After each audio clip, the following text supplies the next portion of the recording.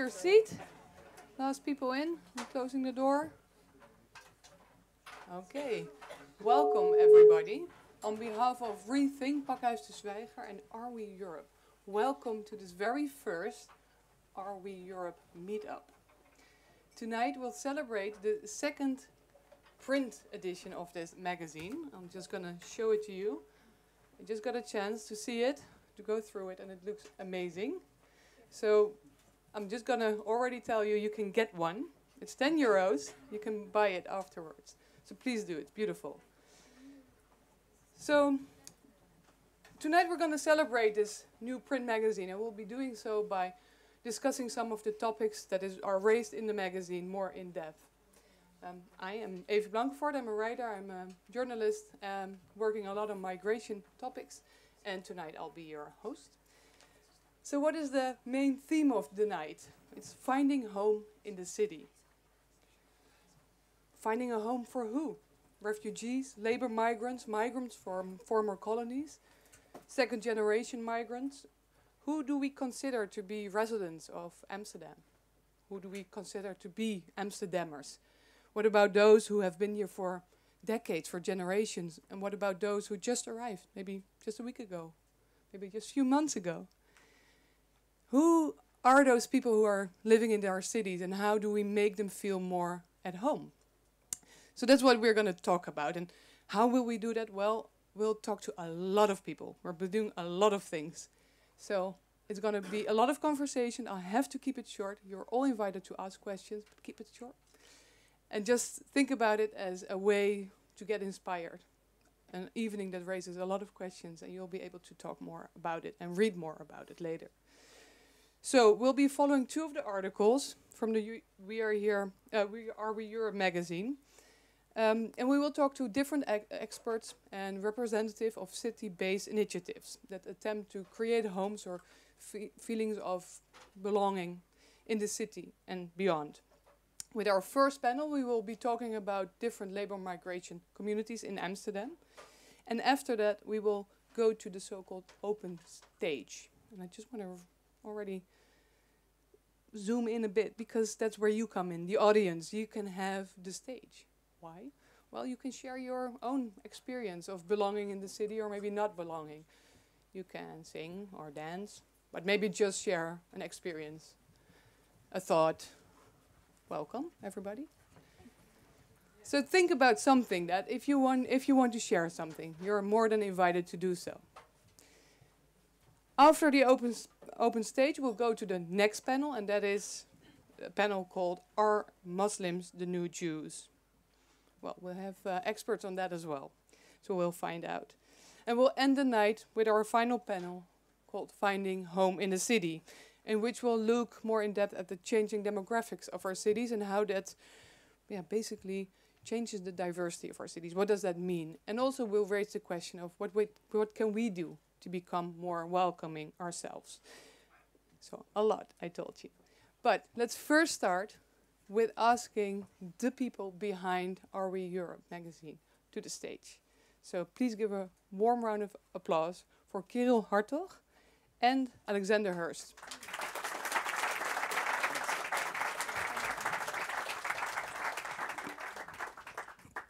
Thank you. Thank you. Thanks for having us, first of all, Pakhuis de Zwijger. A special thanks to Julia Muller, who made all of this possible. We're super, super excited to be here and to announce our latest issue, which is really, really exciting. But most of all, to talk about this important subject, of which, of course, we know much less about than our great, great, great panel of experts. But it's quite interesting because in the 90s, of course, we heard scholars telling us that globalization would take the world by storm and that societies would change and that identities would change with them as borders would become less and less important. And if we look at the world today, we might think that they were right. We have become increasingly interconnected. The internet has brought us closer. And these are questions that have fundamentally changed the way that we live and the way that we identify. But of course, even in cities such as Amsterdam, where lots of people from all over Europe and beyond live together or side by side, we still see that the conversation about Europe is being held at a national level, in national media. And that's why we decided to create Are We Europe? Are We Europe is a platform for European creatives, young Europeans, photographers, video makers, journalists, writers. We're more than 500 today. We started a few years ago, who together can co-create to tell Europe's borderless story. That's what we do. And we think this is really important to add this narrative to the European discourse. I'm going to grab my notes because, you know, you think you prepare and then you forget everything you say. Anyway, this magazine that we're publishing here, it's being released 4 times a year, and we choose a different theme every time that we hope reveals something new about what it means to be European. We do it in English, and we engage our entire network to do so. I'm going to stop talking now. I'm going to give the floor to our editor, Alex Hurst, who can say much more about this theme.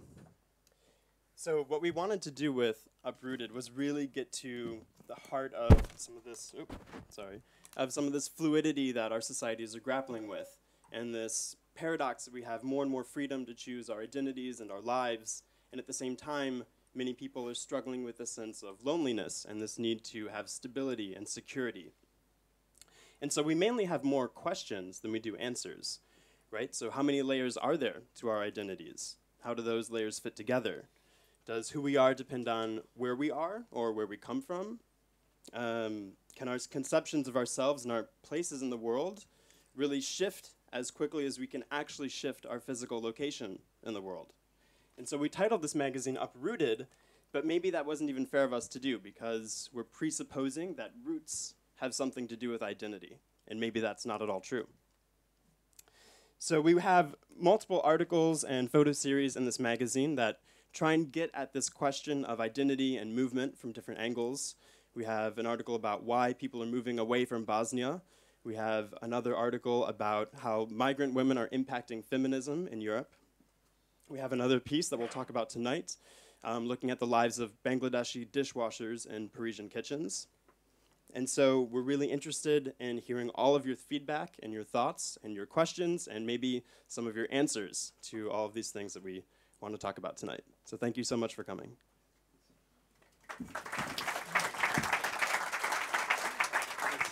All right, let's move on to the first panel, the labor migration in Amsterdam. Can I invite you to come to the table? And I'm looking for our third guest. Natalia, are you here? Oh, that's you. Yay. Please join us. I'll introduce you.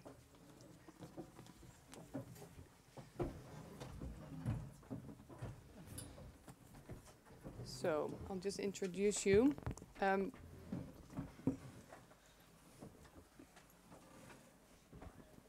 introduce you after we first listen to an excerpt of the article from the Are We Europe magazine. And we're going to listen to a short piece from the article Bangladeshi Cooks in Paris by Tommaso Melilli. So first listen and then we talk. Dishwasher Confidential. My name is Tommaso Melilli. I was born in Italy and I spent 10 years in Paris as a restaurant chef. Sometimes I write about food and its people. I, Tommaso, belong to the first generation of cooks who actually chose this job. I could have been scholar, engineer, lobbyist, or journalist, but I am a cook. I love it, and I'm pretty sure I'd hate being one of the other things above. I chose my own education step by step, and I wanted it to be liberal, feminist, European, post-colonial, and pinned with lots of critical thinking. Perhaps it's ironic then that after all of that, I find myself in the role of master, telling a story about those who serve. After 10 years of working as a chef, I still don't know how to turn on the dishwashing machine. Roshan is the most recent dishwasher I've worked with, and the only one who wasn't from Bangladesh, but rather from Sri Lanka. He's lived in France for 12 years. He's a political refugee and a fervent Catholic. I can't even count the number of times my colleagues and I have tried to coax his story out of him. We understood crumbs of it.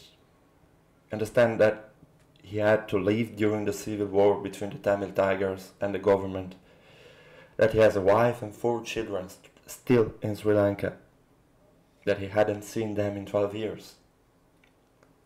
We also learned, not long ago, that the oldest of the children, still in Sri Lanka, is 18, deaf and mute, which makes communicating over Skype fairly difficult, because Roshan only knows the rudimentary basics of sign language. We've managed to understand that he had problems getting legal papers, but we never quite understood what the problems were in detail. We knew that even during his vacation period, he refused to leave Paris because he was afraid of being detained.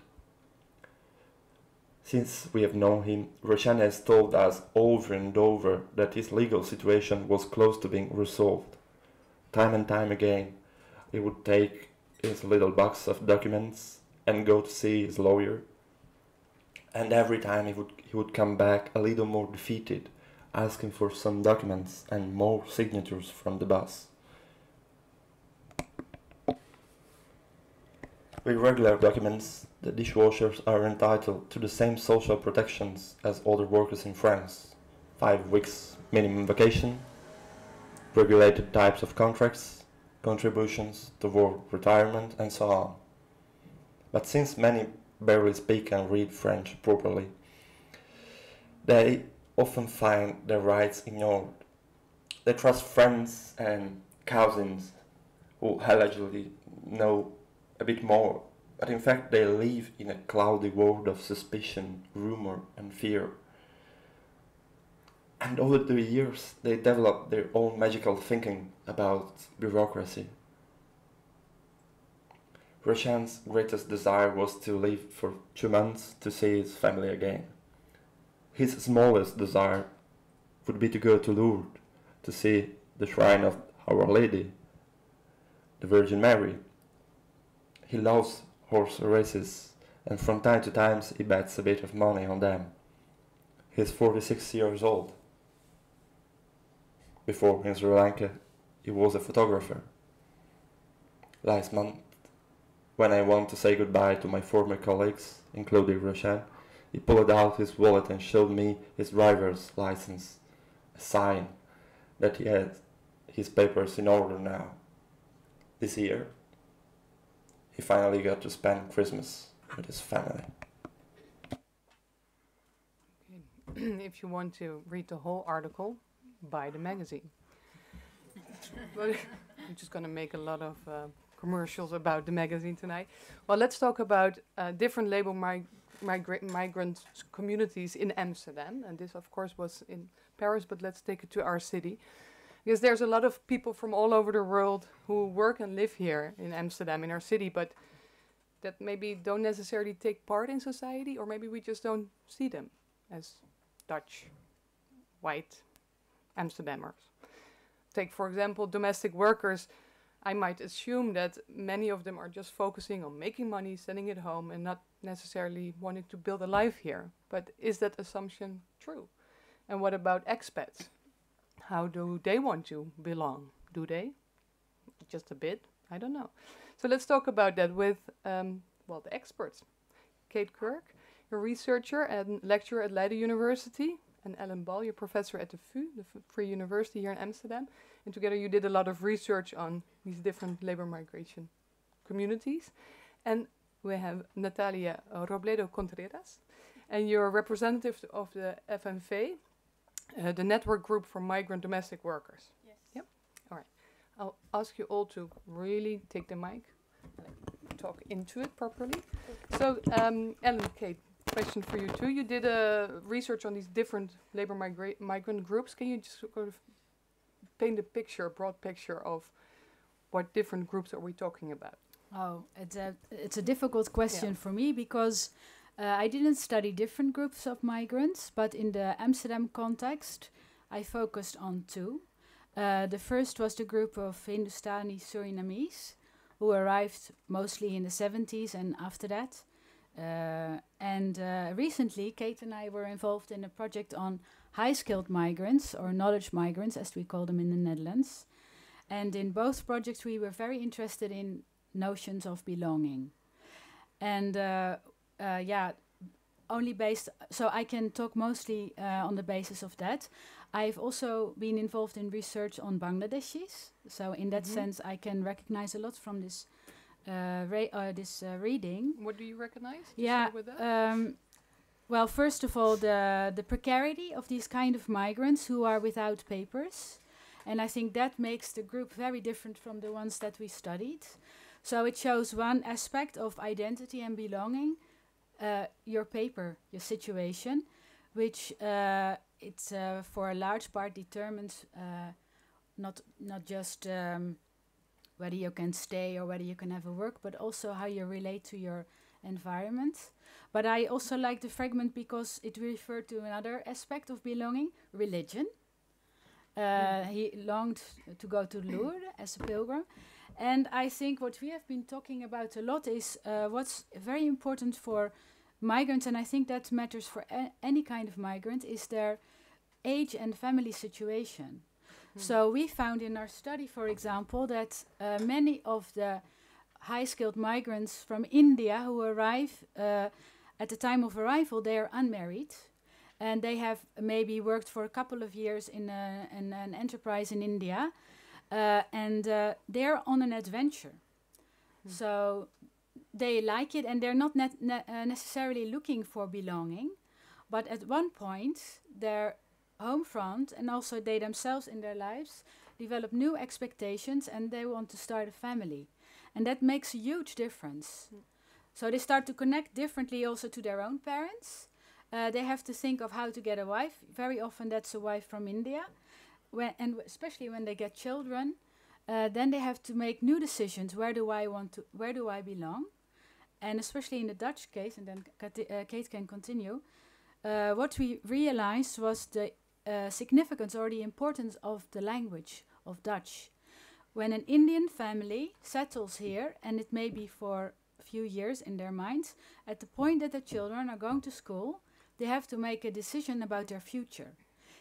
Are they going to stay? The kid will go to the Dutch school. If they want to move on or keep the options open, the kid goes to an international school. And very often we find that the parents, they cannot really make up their minds, but this choice is very significant. And also for in what sense they partake in society themselves. Very much, because if they're not, if the children don't go to a Dutch school, the whole environment in which they find themselves, also, well, all parents, I don't know, I saw the audience very young, but maybe the parents know that they get a lot of new connections through the schools of their children. So if you look at comparative countries like Switzerland, they encourage all their labor migrants, who are primarily highly skilled, to send their children to Swiss schools so that they integrate.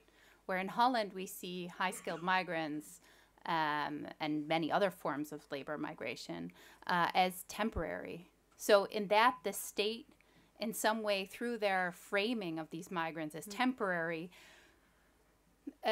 creates institutions like international schools, or facilitates them in some way, which disconnect some migrants from what we could call mainstream Dutch society, if that exists. So that's another question in and of itself. But these kind of bubbles of belonging are also not created by migrants themselves, but also by the state and the interaction with the state. And I think that's an important point to make when we talk about belonging and homemaking. Should that, should that change? Would it be better if it would be more inclusive? Yeah, what is better? It depends on. Last week I had a meeting with some policymaker who works on high-skilled migration policy at the national level, and he asked me, we think labor migration is good for Holland, right? It's good for Holland. I mean, what is good? What is good? Is it? I mean, it's the same question that we have with big corporations. Is that a good thing? Should we give tax breaks to large multinationals? Is that good for Holland or is it not good for Holland? There's on different side of the political spectrum, you get a different answer. And the same is for this. By facilitating high-skilled labor migration through international schools, for instance, the Dutch state makes themselves more open or more accessible to this, the brain, the competition for brains. So it puts it at a higher level. So, but is that good for Dutch society? I don't know. It depends on how you define good. And what is good? Is economic growth good? And I guess you could say yes, but is that economic growth unequal in some ways, or does it flow through to all levels of Dutch society? And to come back to that feeling of belonging, so you were talking about the Indian community, high educated skilled labor, migrants. What about other groups that you looked into? What sense of feeling of belonging do you see there? Well, first of all, I think it's really important to realize, and our previous speakers also mentioned it, we are now part of a globalized world. It doesn't mean that all of us are equally free to move. We see that people without work permits, they of course are not so free to move. But we are all connected in some way or the other to the place where we came from. So all of us are transnational. Migrants are also transnational. So when we talk about belonging and home, for nearly everyone, it has so many aspects, right? So they may feel, for example, you talked about invisible groups. We know that there are a lot of domestic workers living in Amsterdam Southeast. Now, they might be invisible to us who live here in the center of the city, but they are very visible in several ways if you walk around in the streets of Amsterdam Southeast, for example. Where was it going? I forgot. What was the question? The question was about to give an idea of the different feelings yeah, of belonging of different groups. Belonging, you can belong to your neighborhood, but maybe not to the wider society. And what I like very much is what we get from the students. We have a lot of students from whose parents were migrants from Turkey or Morocco, and sometimes they say, well, I feel maybe not so Dutch because of the whole public debate, but I feel very Amsterdam. Yeah. So that dimension is also there, and as we said, that this transnational aspect it allows you to connect to let's say your parents, but it also forces you in a way to maintain connections, and not all migrants are so eager to do that, because those kind of connections, especially for labor migrants, they very often have also an economic dimension. They're expected to send remittances, right? And for a lot of migrants, and I know it about Bangladeshis, they get hugely indebted to leave the country. The migration industry in Bangladesh is the most expensive one in the world. So when people leave, they go through official channels. They have to take huge loans. Very often they sell their lands, and they know they are indebted. So their relation also to their homelands, to their parents, is also not so straightforward or easy. So belonging is really never simple. Yeah. Belonging is really never simple. Okay, I like that. I'll take that from this conversation already. Natalia, can you explain us a bit about what your organization is? You're a representative of the FNV, the Network Group for Migrant Domestic Workers. What do you do? Well, we are, you say I'm a representative of FNV. Well, no, I'm not a representative of FNV. I'm the representative of the migrant domestic workers who are part of the FNV. We as a group are the FNV. And we represent domestic workers who clean houses to Dutch households or expats. We take care of the children. And all of us are migrants from the Philippines, Africa, South America, all over the world, and most of us are undocumented, which gives us a lot of limitations to live and to work. One of the only works that we can do is cleaning households and taking care of children.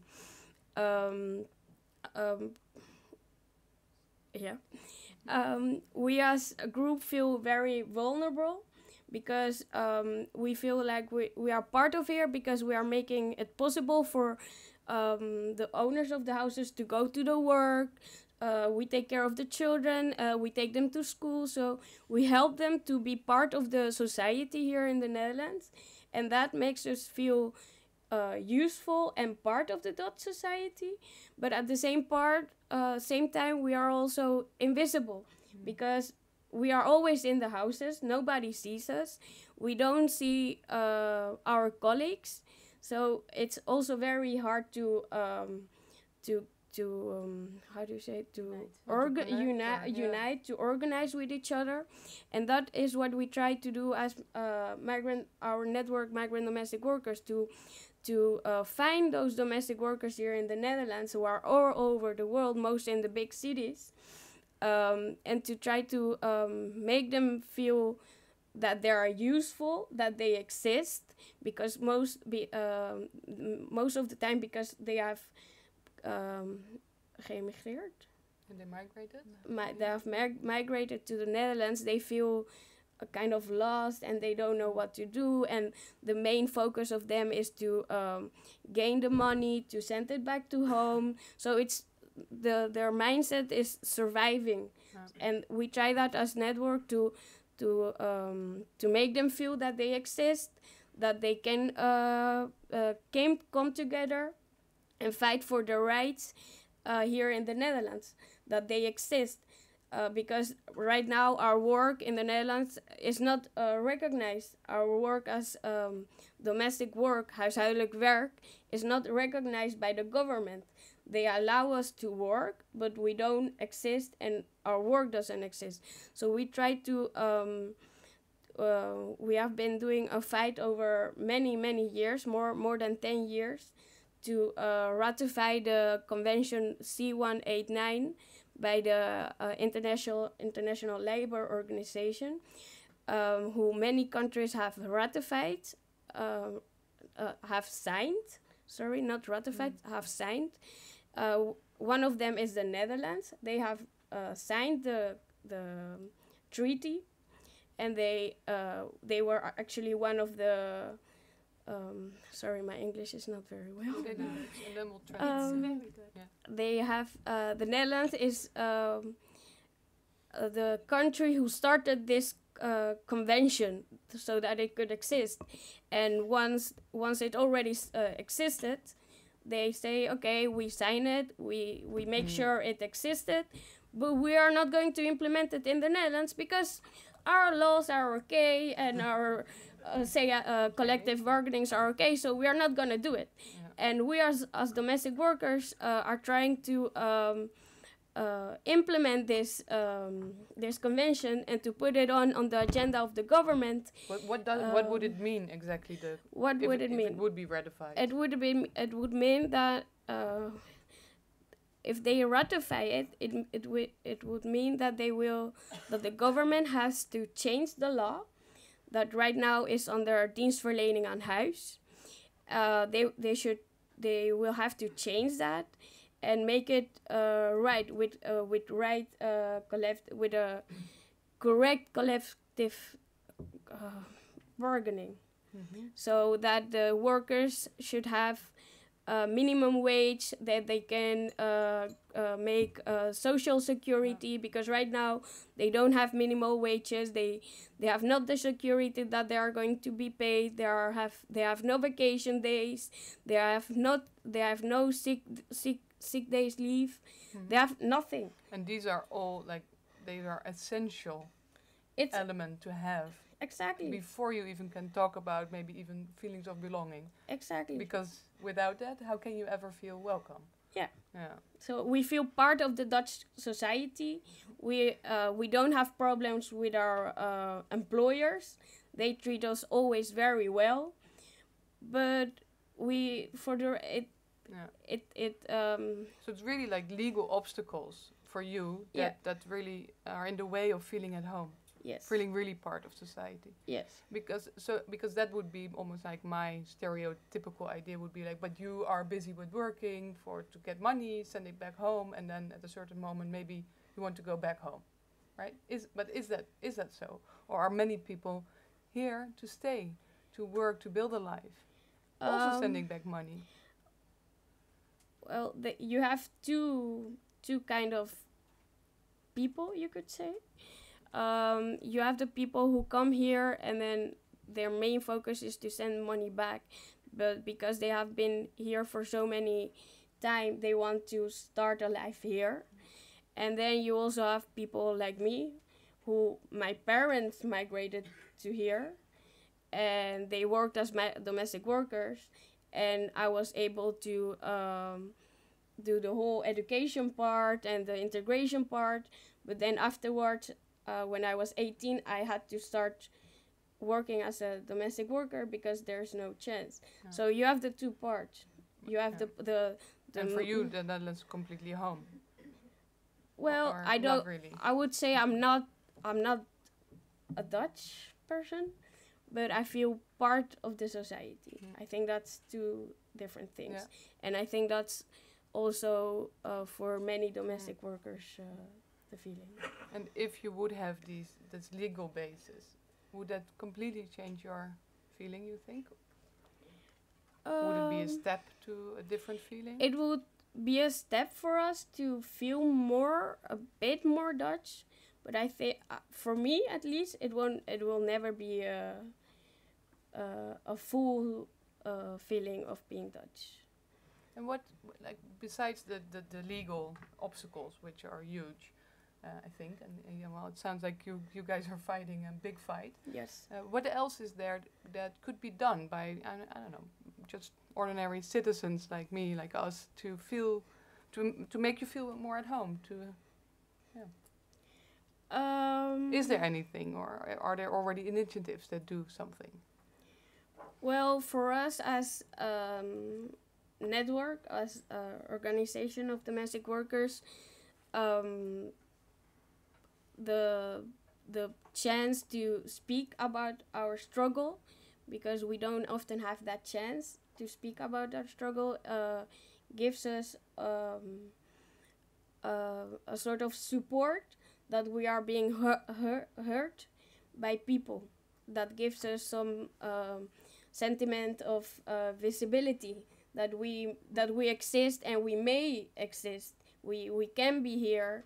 I mean, the fact that we are standing here, I know that many of domestic workers who are also here present, they must feel happy that someone can stand here and talk about our issues. That gives us a feeling that we are progressing in our struggle. So visibility is very important. Yes, Yeah. yes, because if we don't let ourselves hear, for example, they are academics. They can talk about the migration, about the facts, but they are not the migrants. I'm a migrant. She is. But different, I guess. But it is High different. skills. Yeah. Yeah. So let's go to the room, see if anybody has a question. Anybody? Okay, well, you get more time.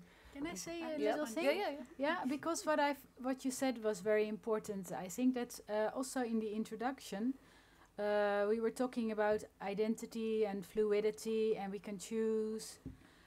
But what we find is that for a lot of people, it's not a matter of choice. Yeah, it's really. I'm sure you would have chosen something very different. The choices have been made by society, by the state, by the legal system, but also by other things like how you look, how we look upon you.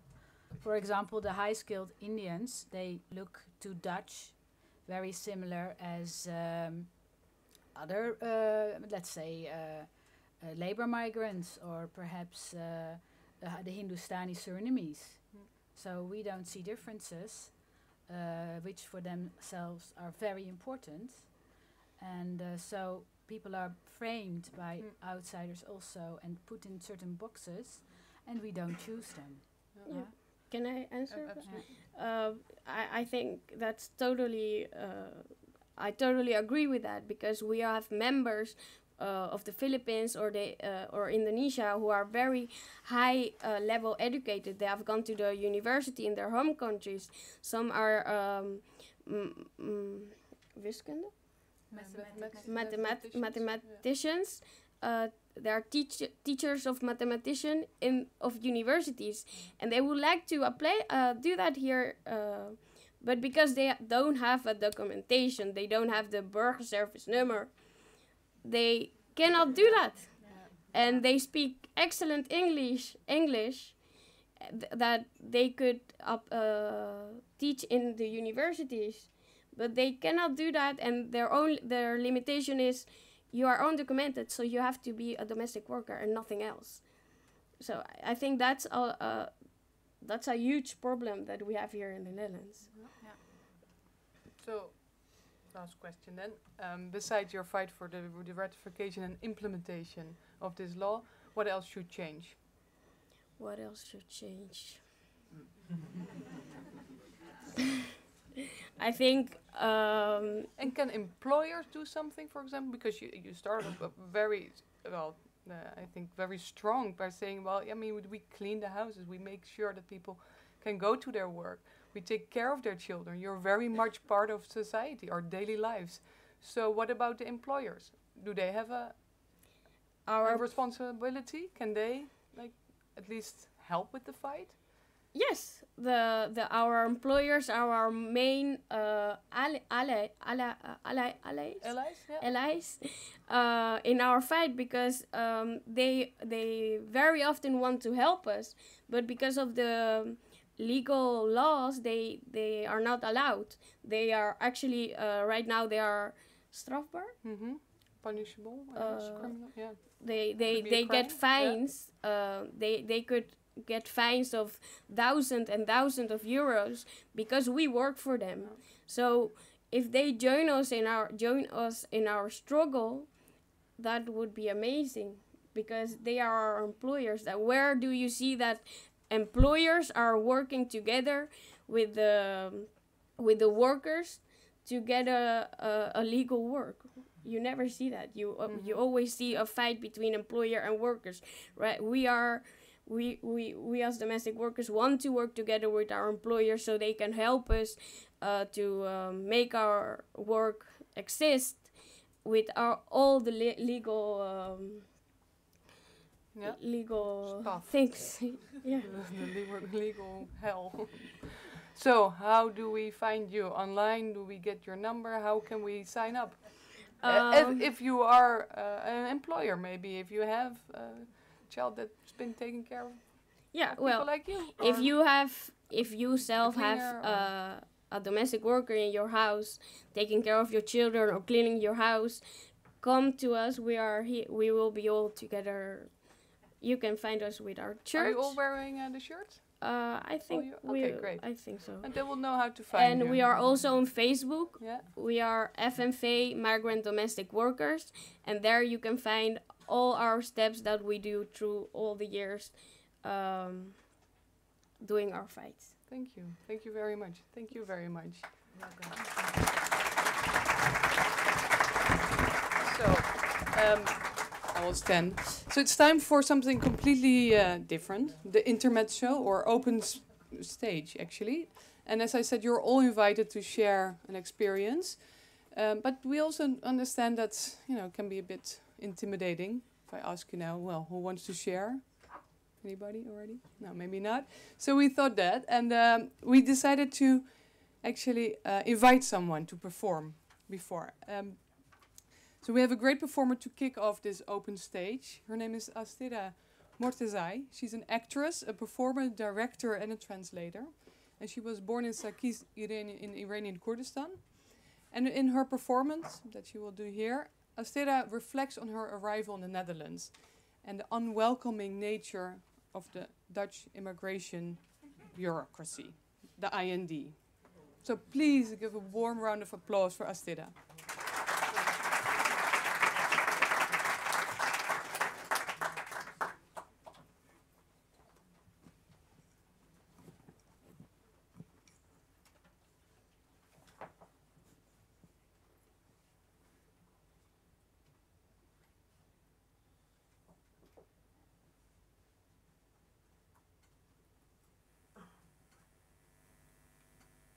Why do you feel in danger?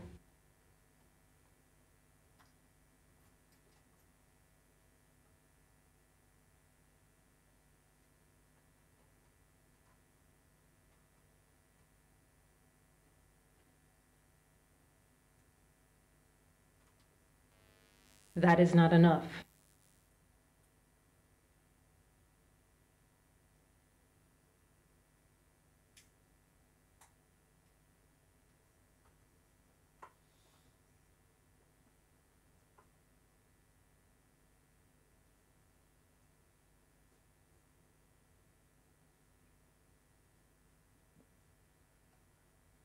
That is not enough.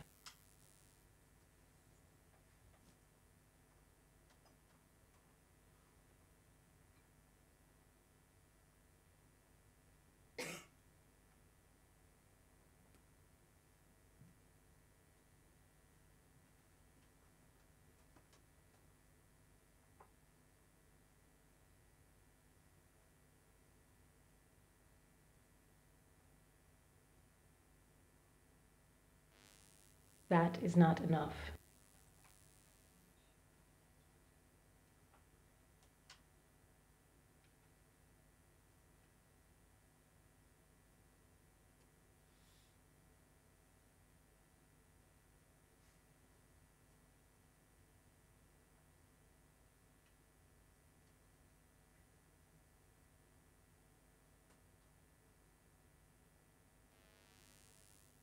That is not enough.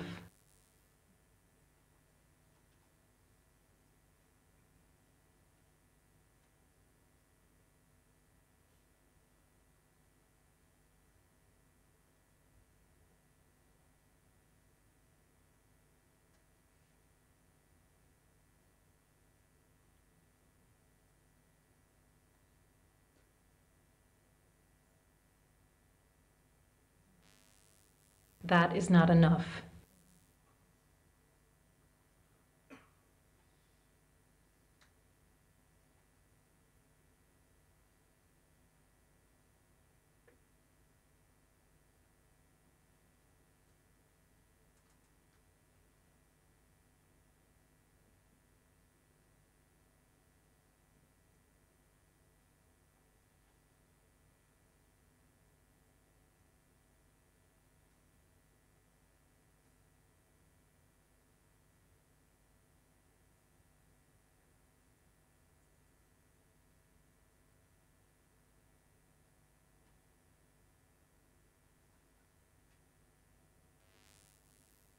That is not enough.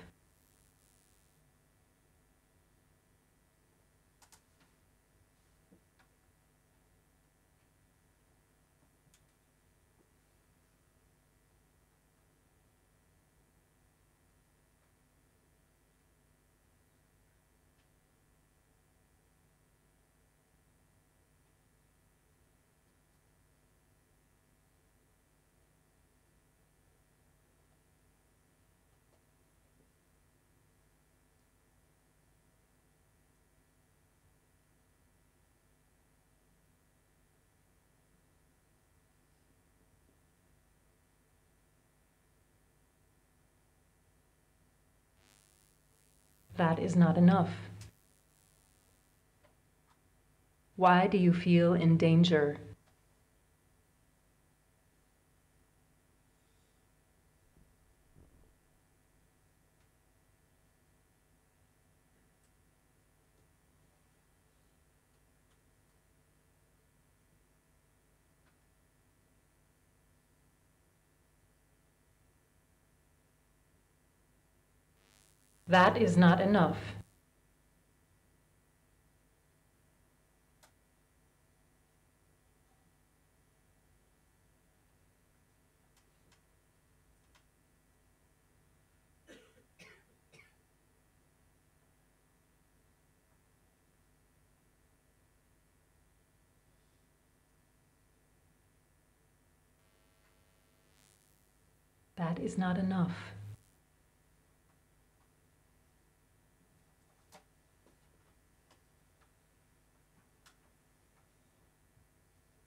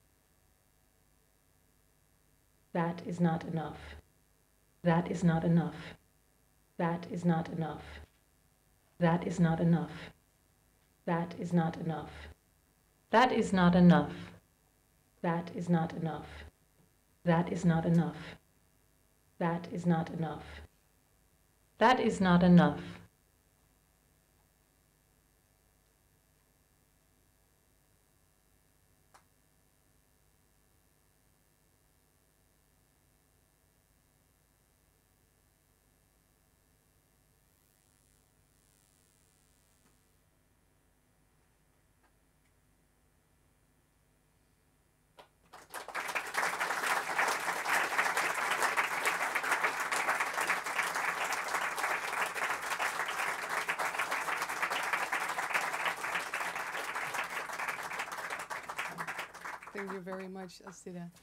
I have a bunch of questions for you, but I first have to go to the audience and see if they're ready. But you're here, right, for more questions?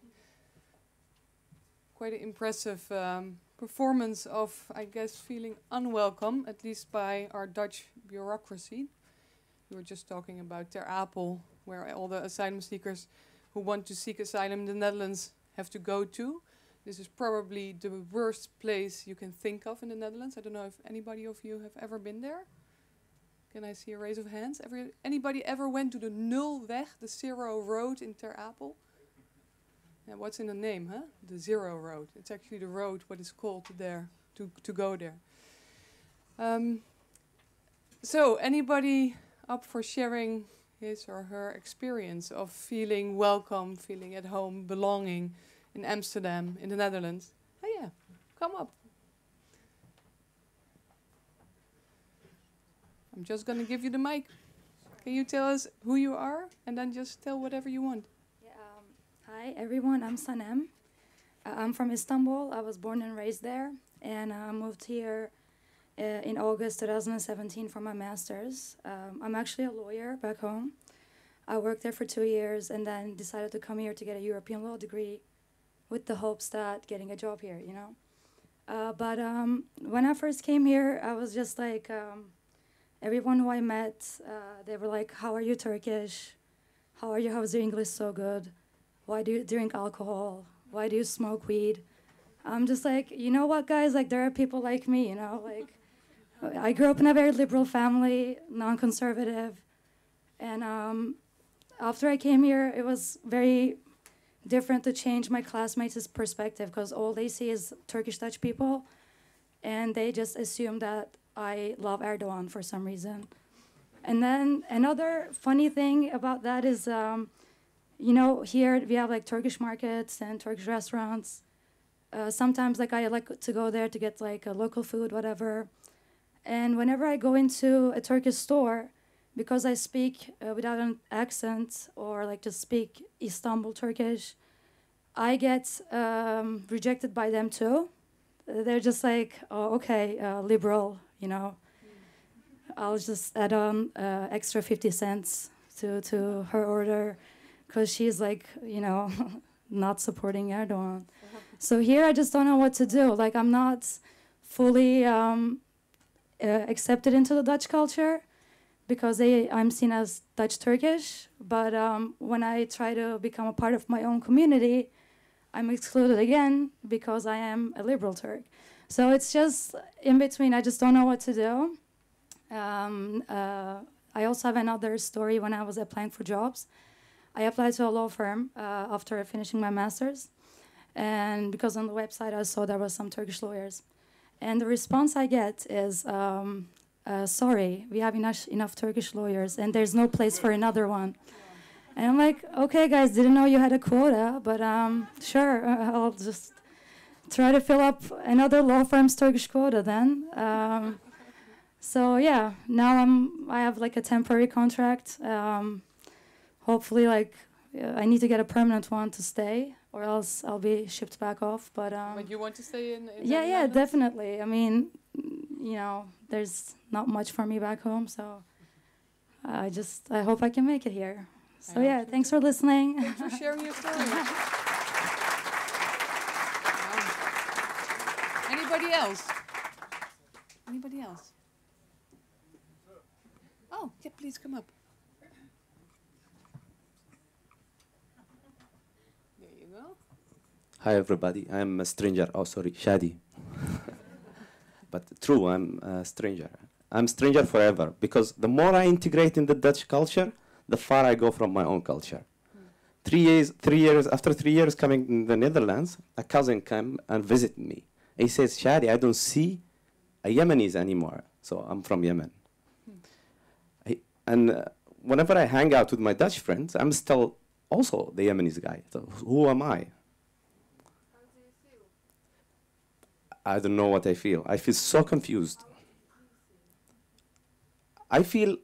What I feel is about myself, but I have my own identity. I'm creating my own identity, and I want to feel accepted by my own difference. I want others to celebrate my differences rather than to bring me to be a copy of a certain culture. So I hear always integration, integration, integration. For the Dutch government, I'm already integrated. I had my inburgering exam. But I'm not. I'm actually not. Because still, for my Dutch friends, I'm still the Yemeni guy. And I think what brings us all to the city is that the dream or the idea of celebrating our differences, rather than forcing everybody to be a copy of the Dutch people, with all respect for the Dutch people. Thank you. Thank you very much. Okay, who else? Yeah, come on. Oh, no, oh, what? Oh, vraag. That's also okay. A question. Can you stand up and ask the question? Well, I hear a lot of integration, but I was wondering, is a sense of belonging, is it about integration or? And who do we ask this to? Is having a sense of belonging about integration? Who has an answer to that? Just asking the room. You? Anybody? You have an answer to that? Maybe? An idea? Can you pass on the mic? Could you stand up, please? Sorry. Thanks. Well, I don't think that integration has necessarily something to do with a sense of belonging, but more than an answer, I kind of had a different story that I wanted to share that was more like, I was born in Italy, but I'm Moroccan, but my parents are Moroccan, and the first time that I felt Italian was when I came for the first time here in the Netherlands, and I lived in this small village that's called Houten, the Dutch people might know. And it was this high school exchange, and I lived with this Dutch family that kept asking questions about my culture. And then the fact that I wasn't in Italy made me realize how much Italian I was all of a sudden, because the Dutch saw me as an Italian, all of my habits and stuff. And it was really weird because in Italy, I'm not Italian at all. I'm a full Moroccan. And then I came here again as a master's student. I'm doing this master that it's very international, and all the people, there's hardly any Dutch people in our class. And all of a sudden, I'm treated as this expat who has different backgrounds, who's very exotic, has this and that. And it's just so weird because it really depends on what you do and where you are and the people that surround you. And I think that kind of gives you a sense of belonging within your local or your community, rather than the whole integration policies that are a bit too forced and don't really follow what the process, like a personal process that you have. I don't know if that answers. Thank you. Well, thank you for sharing. Anybody else?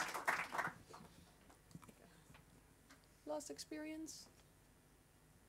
Yeah. Could you come up? Thanks.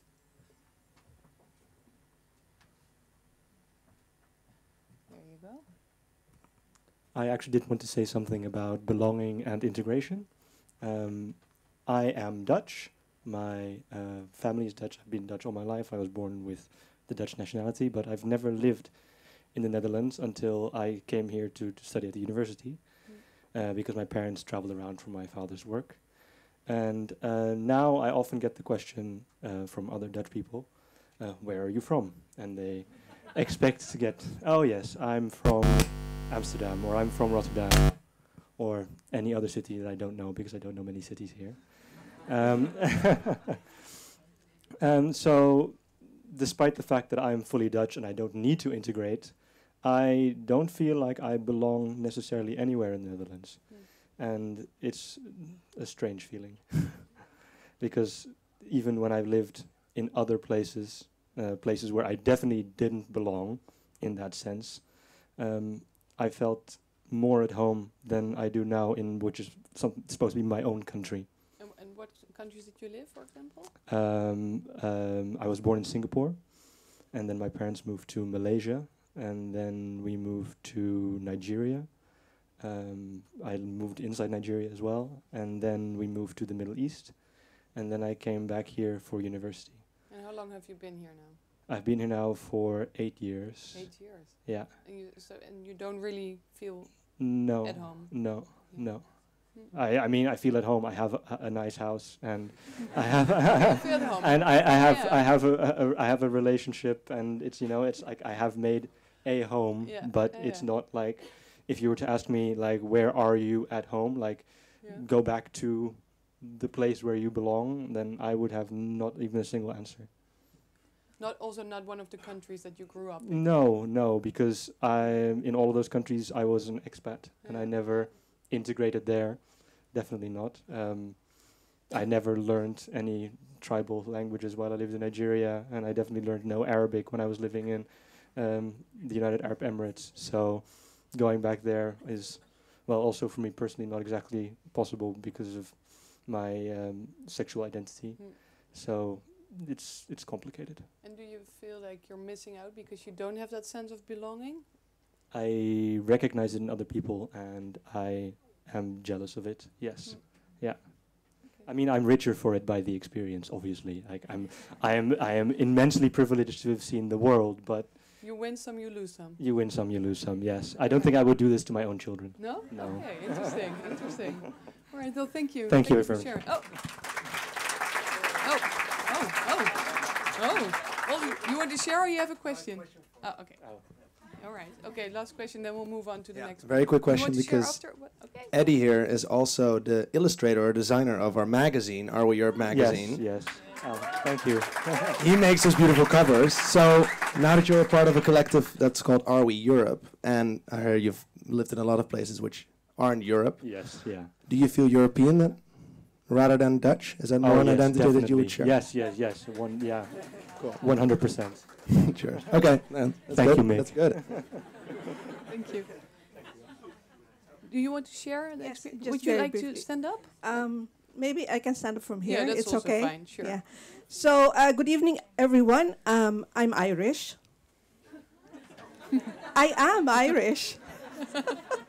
No, but why? I mean to say, different expressions on your faces when I say that. But, well, originally, maybe what you want me to hear me say is originally I was born and raised in the Philippines. I took on Irish nationality because my stepfather was Irish and my whole family moved to Ireland. And now I'm living in the Netherlands. So I'm a bit confused myself. But no, what I wanted to say was I wanted to react to the speakers that were here earlier, because I think that they brought up a lot of very serious questions that we as a society have to really look at. One is, I heard about knowledge migrants. So it seems like in Dutch society there are some who are more equal than others. And does this mean that because knowledge migrants have a different set of rights? They do. But yet we have also undocumented migrant workers who do as valuable work and contribute meaningfully to Dutch society. So why do they have a different set of rights or no rights at all? So that's the first point that I want to say. The second point is rights ensure integration and belongingness. That's for sure. I mean, for a lot of the people from my family, not from my family, but from my community who are undocumented, if they had more rights, then they would definitely feel more integrated and would feel more belongingness and acceptance in Dutch society. So rights are very important to ensure this.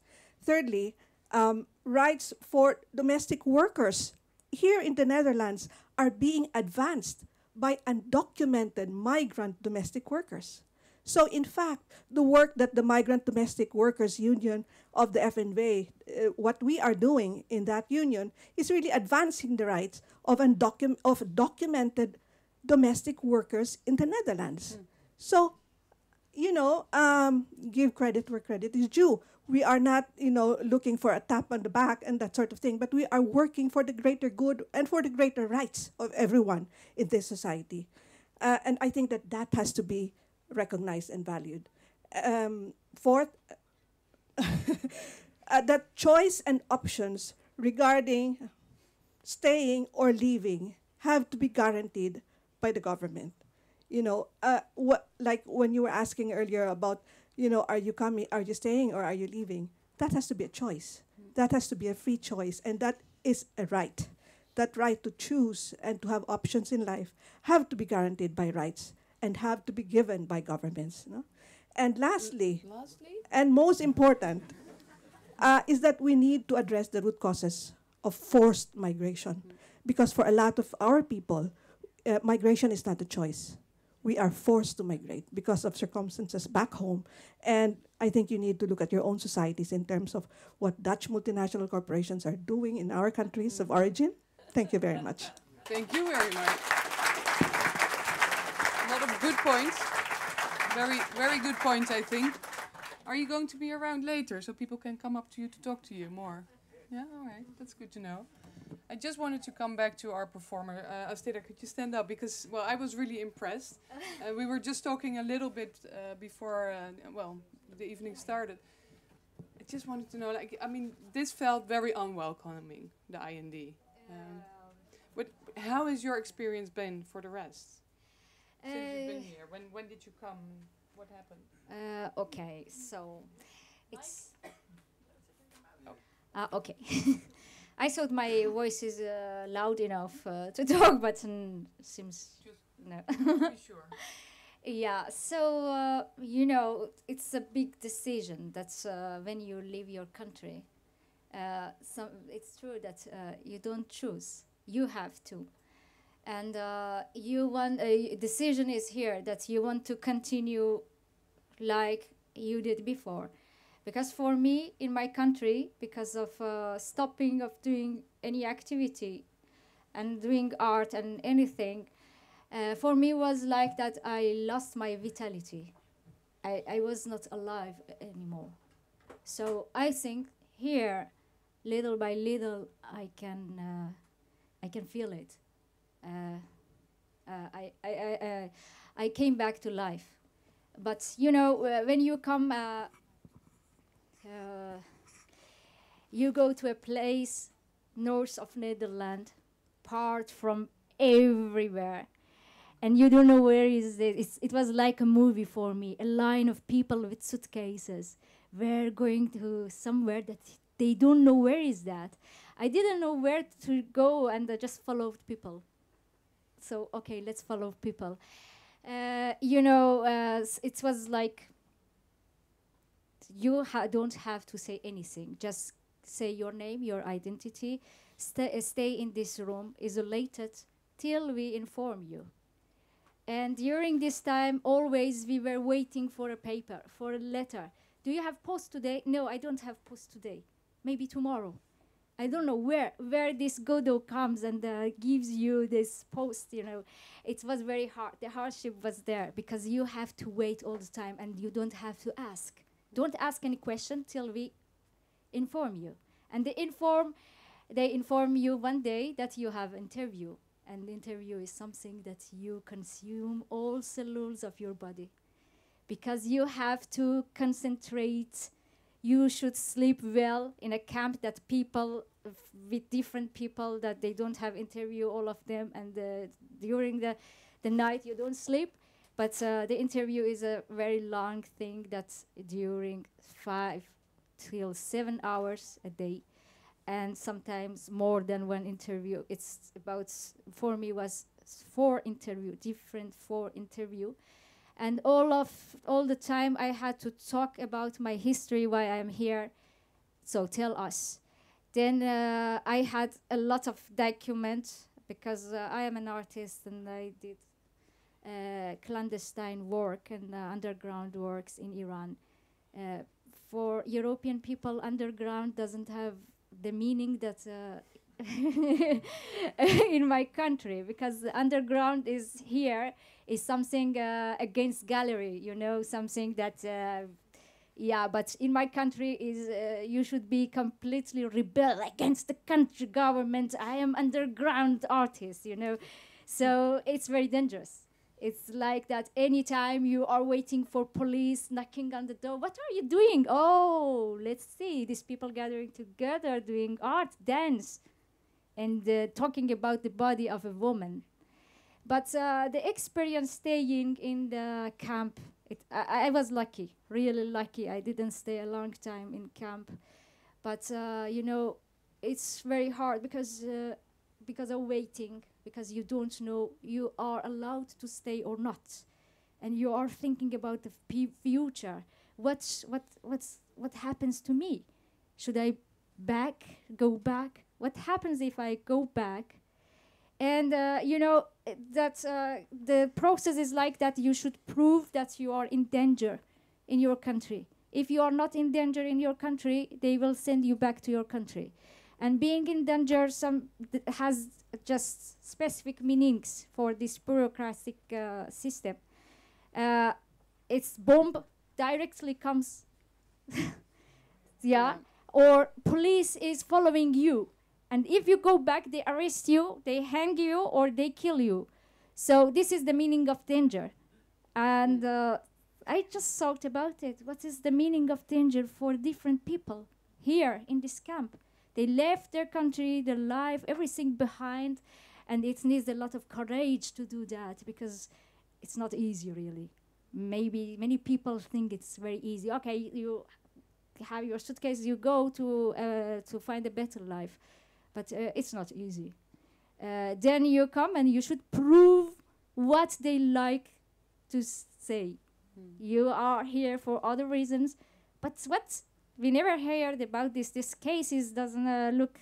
It's like that they look their documents.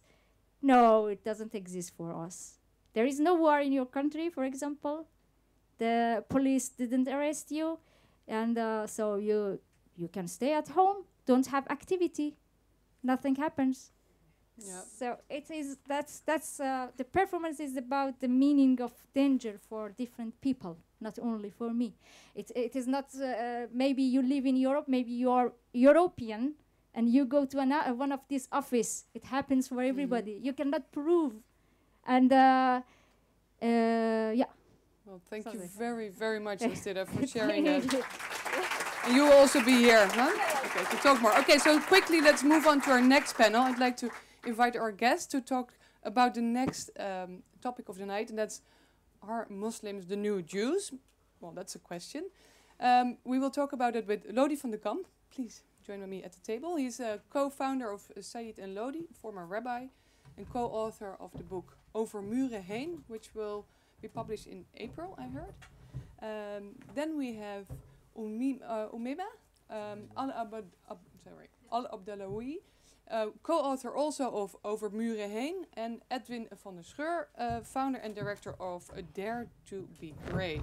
And again, before we talk, let's listen shortly to an excerpt of the article that was written and published for Are We Europe magazine with the title Are Muslims the New Jews? And it's written and also read by Kevin Sachs. So let's start by listening. Are today's European Muslims the Jews of yesteryear? Hi, my name is Kevin Sachs, and I was born and raised in Zurich, Switzerland, in Zurich's Jewish community.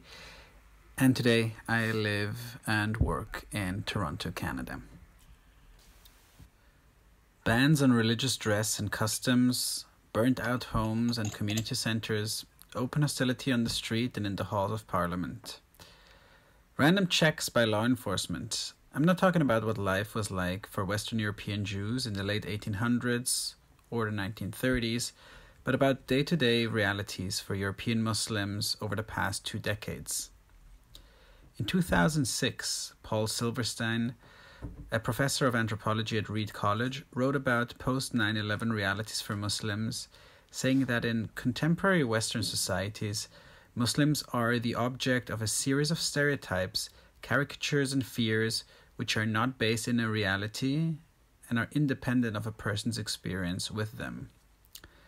If you replace Muslim with the word Jew here, you get a relatively serviceable definition of anti-Semitism. In at least a few noticeable ways, Muslims have become the new Jews, scapegoats onto whom Europeans tend to project their anxieties about the future. Conservative and far-right politicians constantly intensify and exploit these anxieties in order to enhance nationalist agendas. This is, of course, not a new phenomenon. Europe's migrant skeptical populist right wing has a long tradition of fear-mongering against the newest group of immigrants. But since Muslims have been Europe's largest migrant and immigrant community since the mid-1990s, the radical right wing has not even had to shift its core message in over 20 years. If Muslims are in fact Europe's newest Jews, that does not mean that there has been an effective passing of the torch from anti-Semitism to Islamophobia.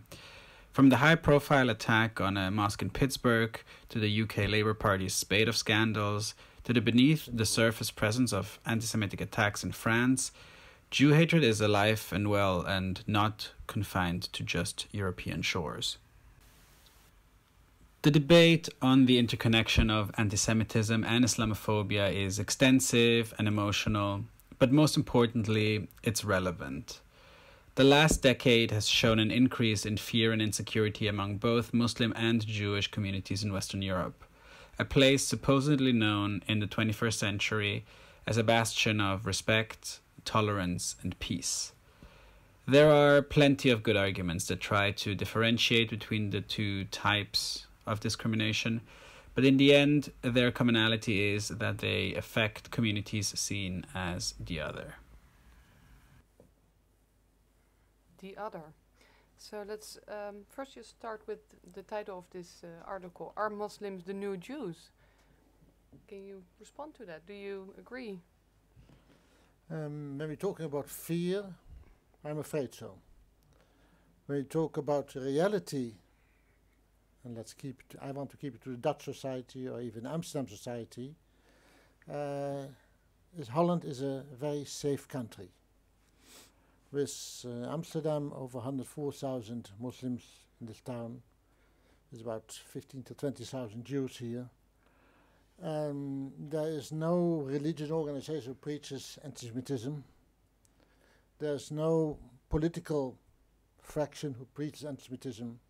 There's no school, no educational authority who preaches anti-Semitism. That's all in Holland. There is fear, but when we look at reality, I move about, I always walk in uniform. The way I'm sitting here, I walk on the streets. And of course I know if I meet the wrong person at the wrong moment, at the wrong spot, in the wrong company, then, well, something can happen to me. But it doesn't only happen to me as Jew, that happens to a homo, that happens to a woman, that happens to anybody who's very vulnerable in society, or could be vulnerable in society. That creates fear. And I've been working now for many years within the Muslim community, in the Moroccan community, Turkish community here in Holland, and I sense the same kind of situation. Yes, there might be fear, and of course there are attacks, and when there is fear, one has to address to it, and when there is danger, one has to address to it. When there is a threat of terrorism, either on synagogues or mosques or whatever it is, one has to address to it. But that does not justify a picture which is painted, also from our own Jewish community, that it is dangerous to live here and we can't walk on the street with a yarmulke on the head, etc. That's just not true. It only creates more and more fear. So in that sense, also the title of an article like that might feed into that fear, you feel? Like saying, like, are Muslims the new Jews? As if... Yes, we have to be very much more sensitive to the fact that the more you create a picture, a gloomy picture, it creates more and more fear. And of course, I know our synagogues are being protected by armed police officers, and our schools are. And now the mayor of Amsterdam just said, well, we have to do something about that. Is to protect against terrorism. To do something about the mosque as well. Yes, but that's not against the regular society around us. Umima, how do you feel about that? In my opinion, I think Muslims or Jews are in fact in many ways the same. First of all, we have many things in common as we look into our religion. We both have an Abrahamic religion. We have mostly the same prophets, and we believe in the same God. And if we go back in history, we see that the Jews were discriminated in the past, and so were the Muslims. The Jews had a genocide, we all know, was led by Hitler. And the Muslims also had one in 1492 in Spain, when they were driven away from Andalusia by Queen Isabel and Ferdinand. So we have a lot of things in common, and the thing that is frightening the Muslim youth these days is the fact that we have the bad things also in common. Like, Jews were discriminated before Hitler started the war, and the Muslims are also being discriminated right away, and they're being seen as misfits, and they don't seem to belong in society. And as they are getting this etiquette, we are also afraid of the fact that the history is repeating itself, or it might be repeating itself. Like, the Netherlands is a really safe country, but you also have some crazy lunatics like politicians who have the... Like politicians in general. We have the audacity to discriminate in public, and then we have also some weird laws who make it okay to do that. For example? Freedom of speech. Letting someone make a video which is really Islamophobic, and making someone like that go to court and not getting the right justice isn't being served in the right way. So I think the Muslim youth is really afraid of the history repeating itself, like it did with the Jews.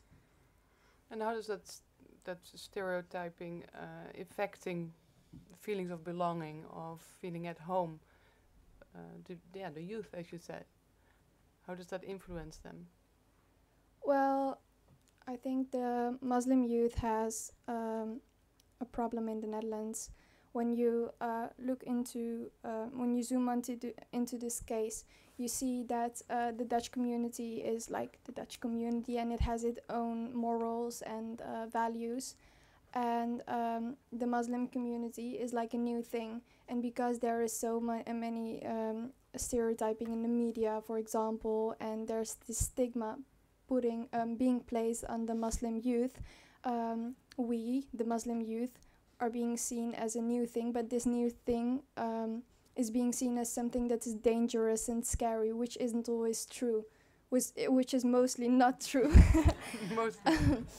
And because we're being stereotyped, and there's this one-sided reporting, and we're being put down as bad people, there's a prejudgment. So when the Muslim youth tries to fit in the Dutch community, there's already this prejudgment, and they will never be seen as equal. There will always be some kind of misfits.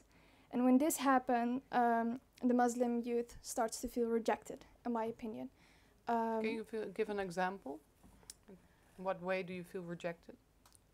Feeling rejected by, it doesn't matter how much you try. Like, okay, if you do something good, is being appreciated, but you will always be that Muslim person. But if it's good and it's positive, you will also be considered as a Dutch Muslim, and the Dutch community will be proud to have you, and it's really proud. But when you do something bad, you're automatically a Muslim and maybe connected to ISIS, and probably going to bad places and things like that.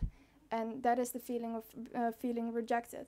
And as Muslim youth experience these things, there comes a moment after the rejection, they realize it doesn't matter how much they try, they will never be the same.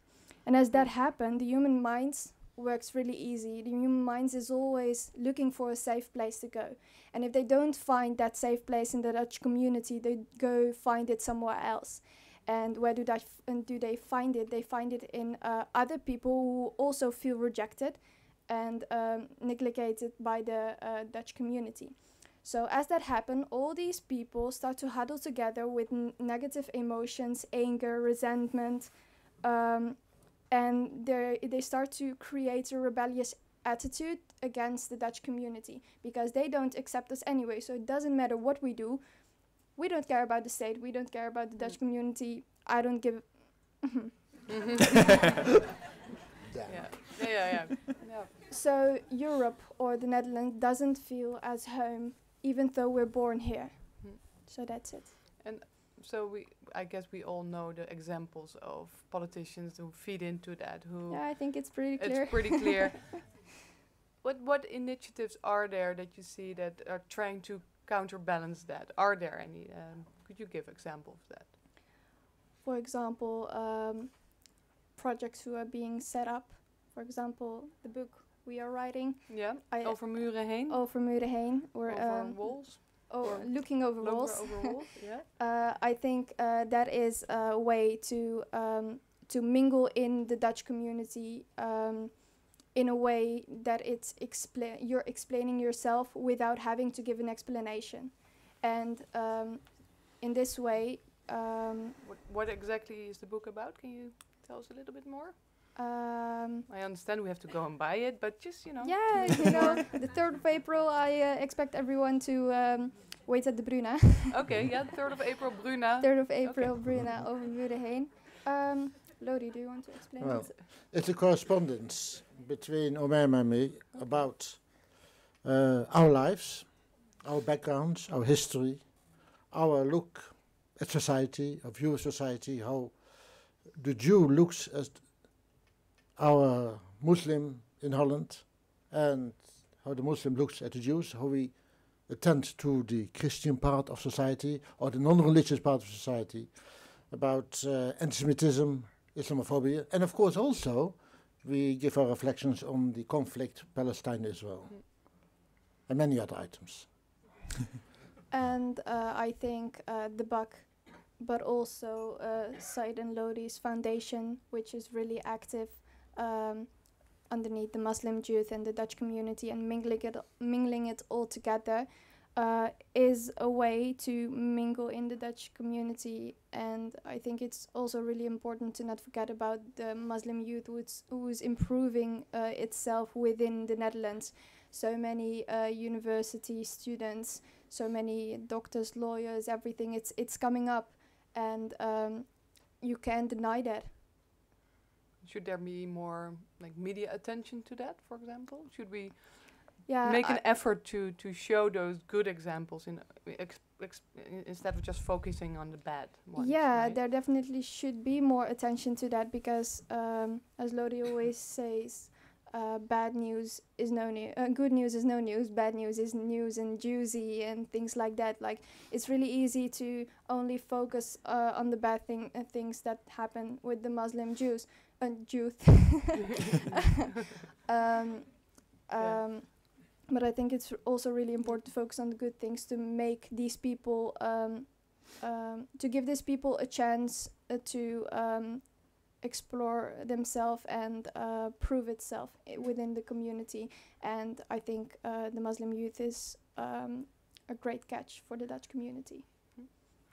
So you're also working on an initiative to sort of counterbalance all this negativity, this stereotyping. Can you tell us a bit about your work? Yeah, so I co-founded Dare to Be Grey. I'm not the director as well. My co-worker would kill me if he would see this.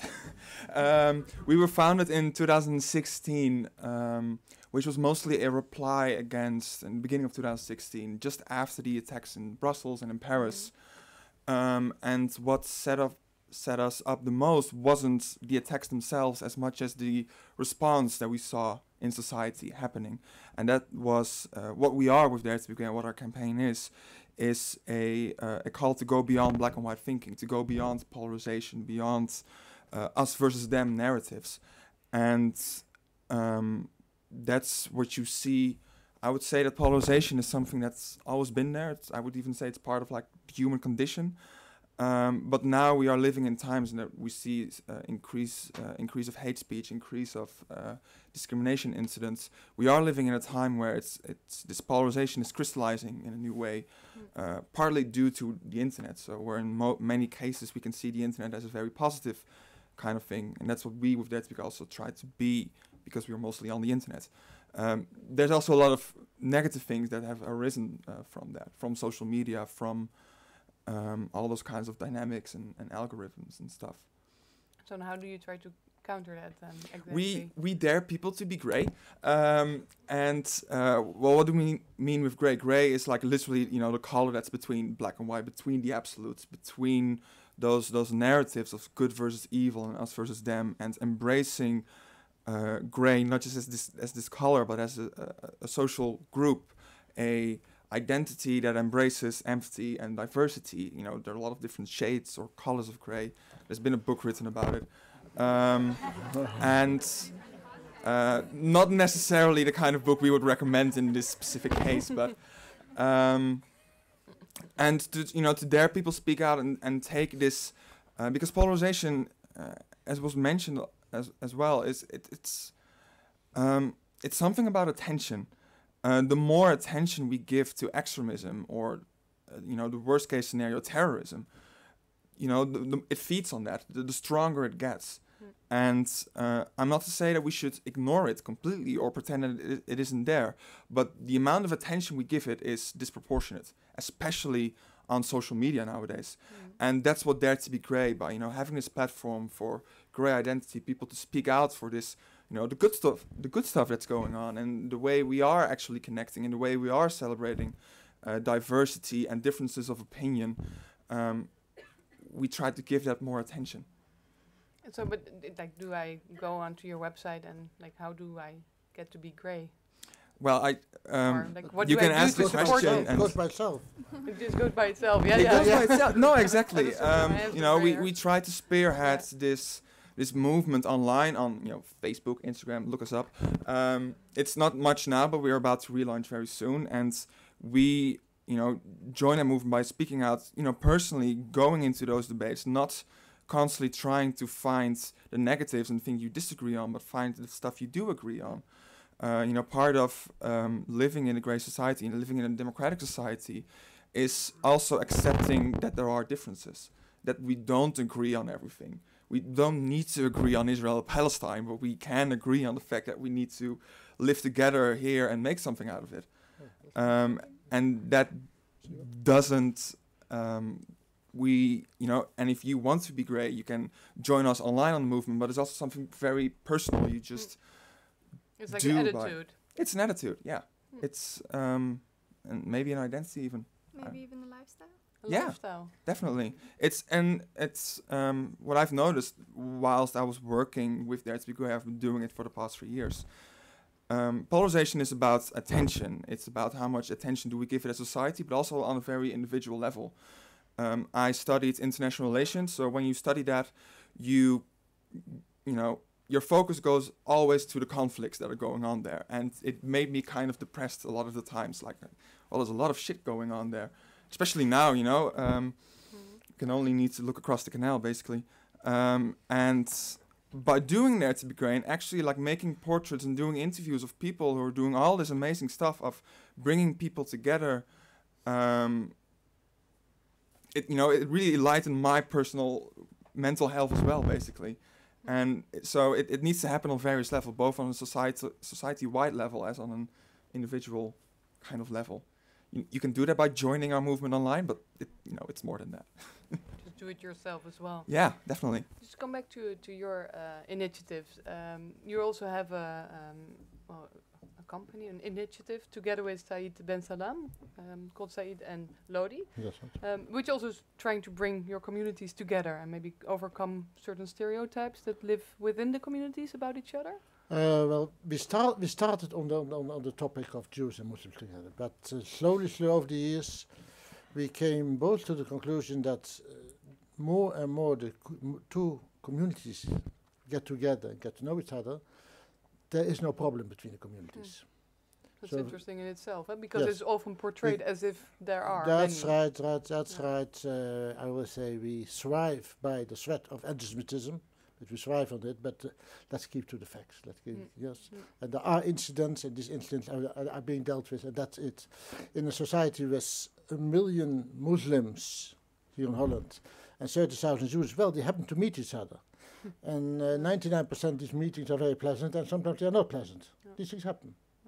We have shifted much more towards the mainly youngsters from Moroccan origin, Turkish origin, Antilleans, who feel are being made felt second-class citizens, who are being discriminated in obtaining work, who have got a very poor self-image very often because of the situation, because of the noise that is produced in The Hague towards these communities. And we are working with these youngsters to encourage them to work onto the future. And that's, You really shifted from finding a solution of the problems between the communities, they're not really there, to doing something for different groups. Slowly, because once we are in contact with the communities and we work together within the Muslim community, they recognize us and we recognize them as citizens in this country without problems. And do you share the same feelings of belonging or disbelonging among each other? If you talk about how you interact in Dutch society, do you have the same experiences? We have been living here, my family has been living here about 350 years. So I think I feel belonging here. There's always minor moments. I tell you, just an example. I was invited for dinner here tonight to join you all. And then I was asked, like everyone was asked, have you got any requirements in respect of a requirements for dinner, yeah. So I said, yes, I eat kosher. So, sorry, we cannot accommodate that.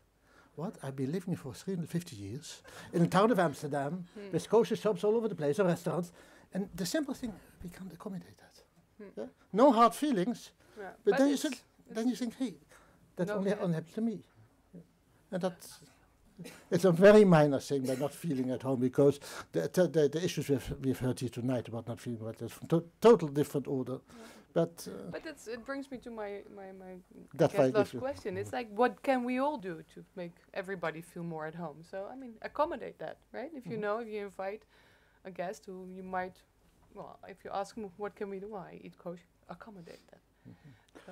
But maybe other things. What can we all do, like us as citizens of the city? I feel sometimes not at home when I saw the acts of our guests here tonight. That's our Dutch IND.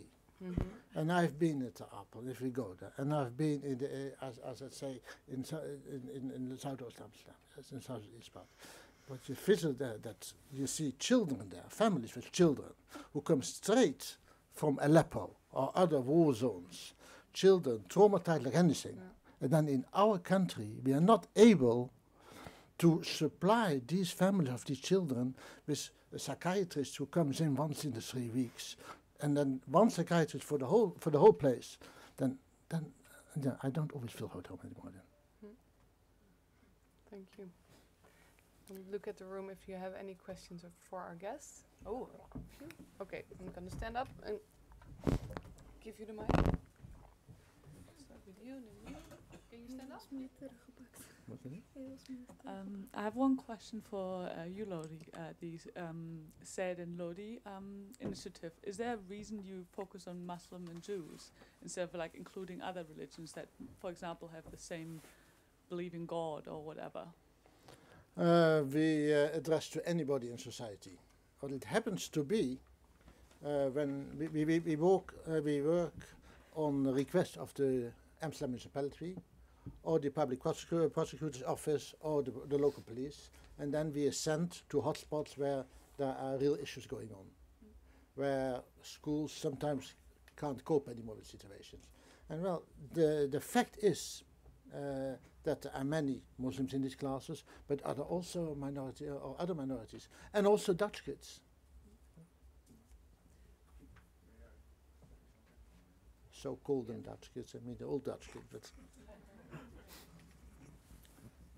Yes, Miss Abdellawi, it's a bit depressing. Okay, it's a bit depressing story, what you were telling, and I get a bit pessimistic out of it.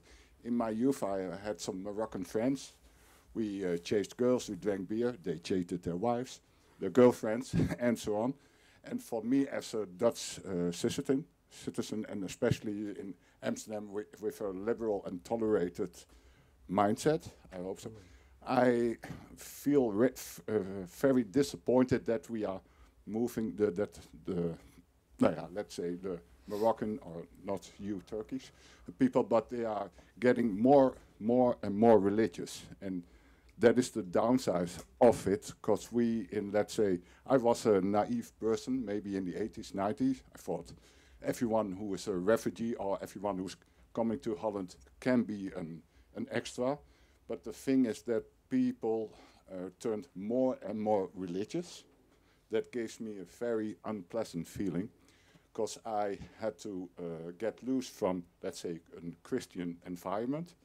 And now I'm here and I'm confronted with also that, uiterlijk signs like a scarf, or even Mr. Van der Kamp Keppel.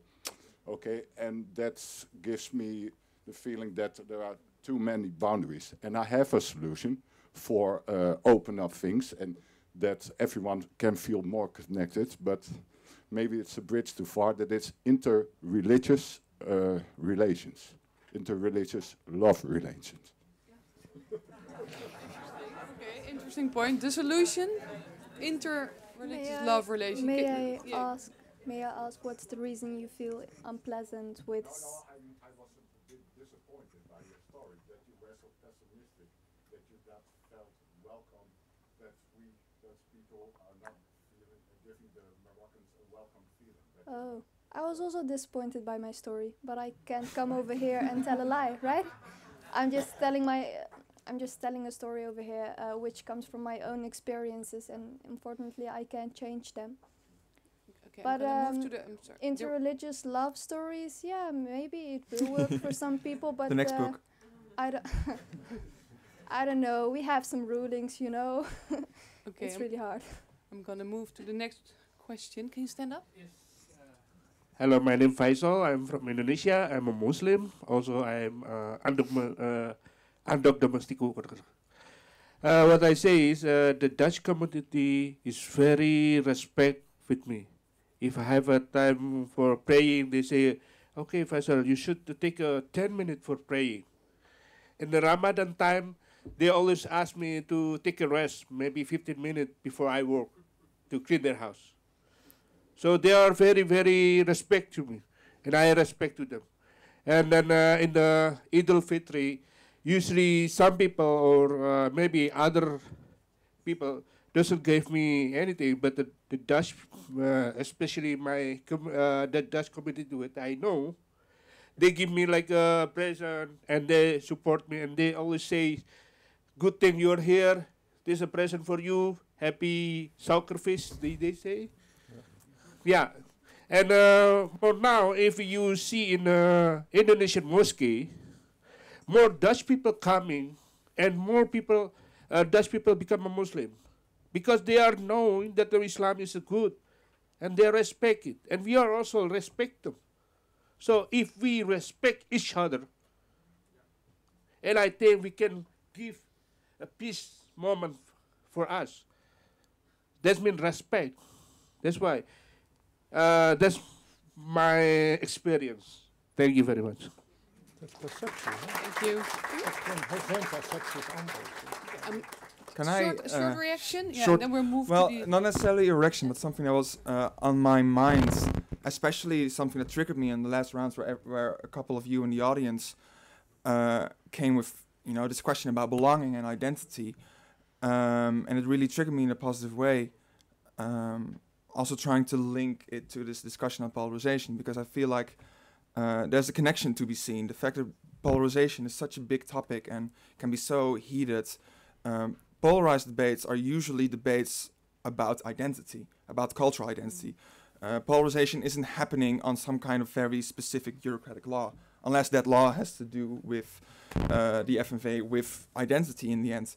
And you see that identity and polarization, they're kind of two sides of the same coin. It's comparing us versus them, because when do people start saying that they feel more belonging to specific identities? When you start comparing it to someone else.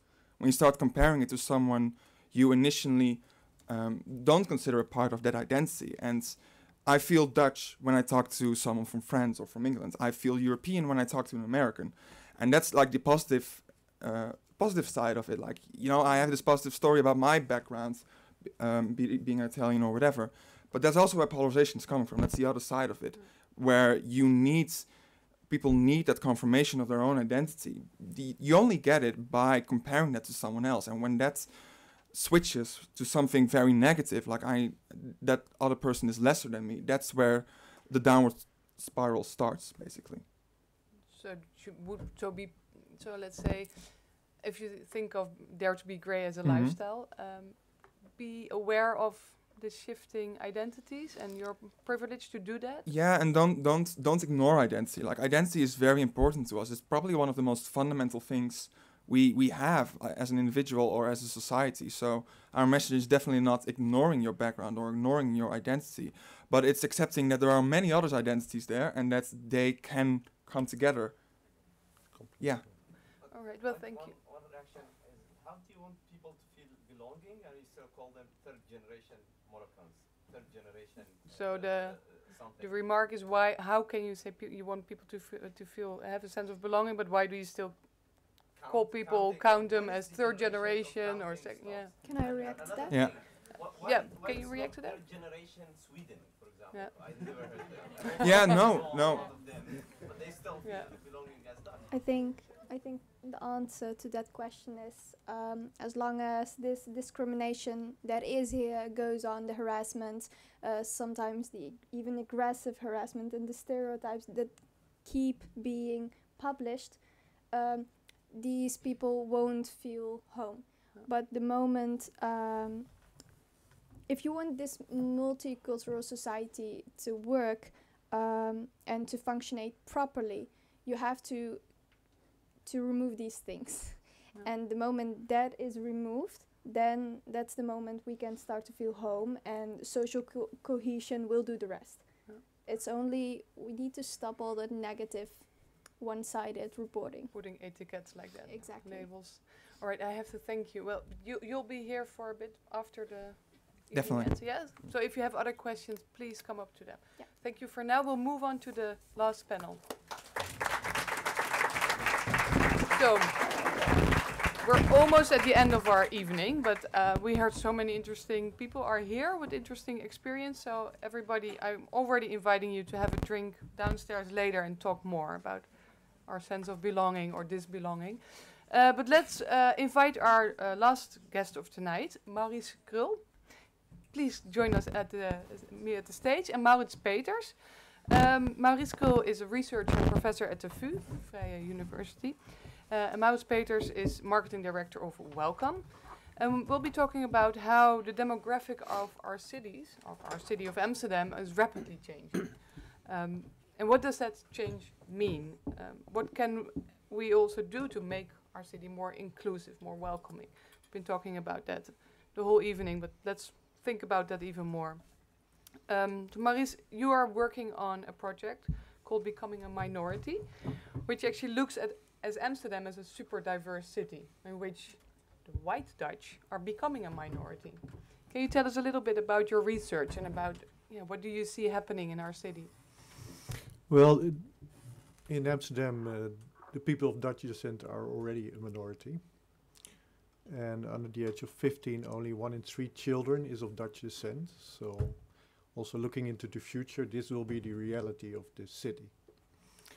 And I think, and this relates to the discussion of tonight, that means that we have to reconsider what we consider integration.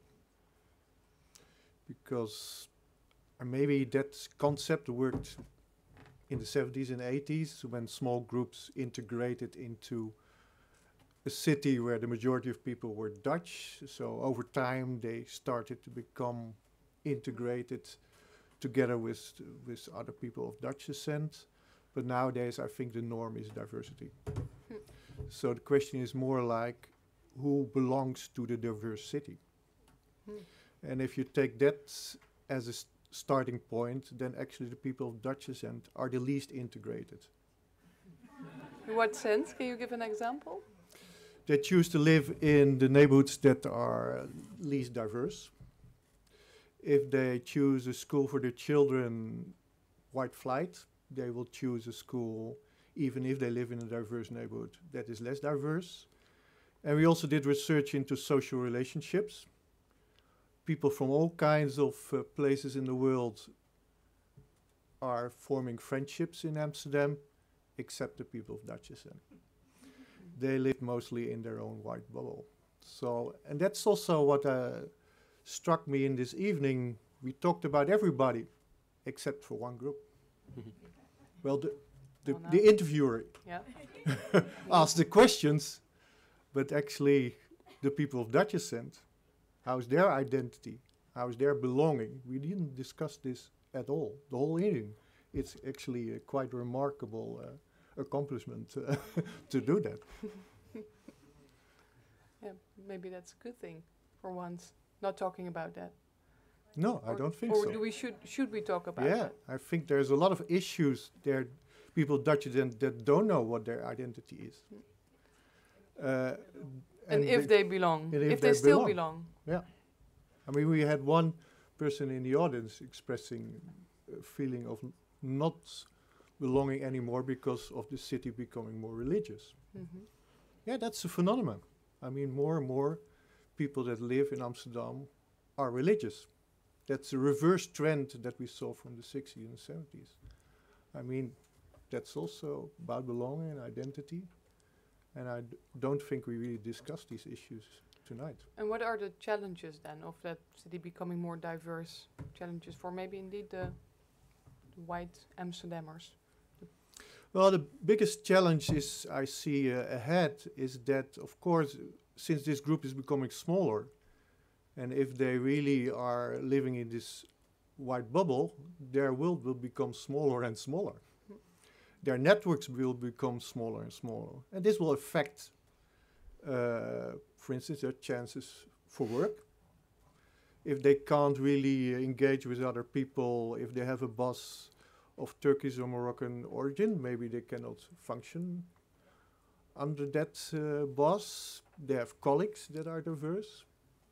Actually, in Amsterdam, you can go to a creche as a child, then to a school that is not diverse, to go to gymnasium, and then finally, when you enter in my university, you will find out that Amsterdam is diverse. So it's very much segregated. So what have these people learned about a diverse society? I think that's a big issue that we should talk about. And what is the main issue in that we should talk about? What is the main point that we should have on the table then? I think the main issue is that to change this, people have to make an effort. So apparently the people of Dutch descent, if they just do what they are doing as they make their life, they do not interact with other people. So they need to make an effort to do this. To get out of their bubble. To get out of their bubble, yeah. Okay, we have to make an effort. Okay. In that sense, it's very interesting that we are sitting right across of each other, because we're with the Welcome app, which we just launched. We're exactly trying to break through this bubble and promoting stepping out of your bubble. I absolutely agree with everything you just said. Maurits Peters, so yes. You're marketing director for Welcome. Yes. Well, what's in the name? Sorry, Welcome. You're welcome to the table. Welcome Thanks to the so discussion. Give us a bit of a background of what is this Welcome app? Yeah, so I'm not the original founder. I'm a founding partner. I joined what is now Welcome shortly after it was launched. We were first called Blend In up until recently. We had an online platform where we connected locals and newcomers, statushouders, of refugees who are here to stay for as long as they prefer, and connect them based on similar interests. So you could have football, arts, culture as an interest. As a newcomer and as a local, you had the same interest, and an automatic match was made, and you could connect and meet up in person. And we got some traction. We had some engagement, and quite a few people heard about us and were very enthusiastic. But the platform didn't function according to how we wanted it, and we had a chat with an organization that had almost the exact same mission and vision as us, but then within a mobile application and in Sweden. And we discussed with them the possibilities to get the app over here and launch it here and switch blend into Welcome. And so we did in December 2018. And so if I go and download this app on my phone, what can I do? Like, what happens?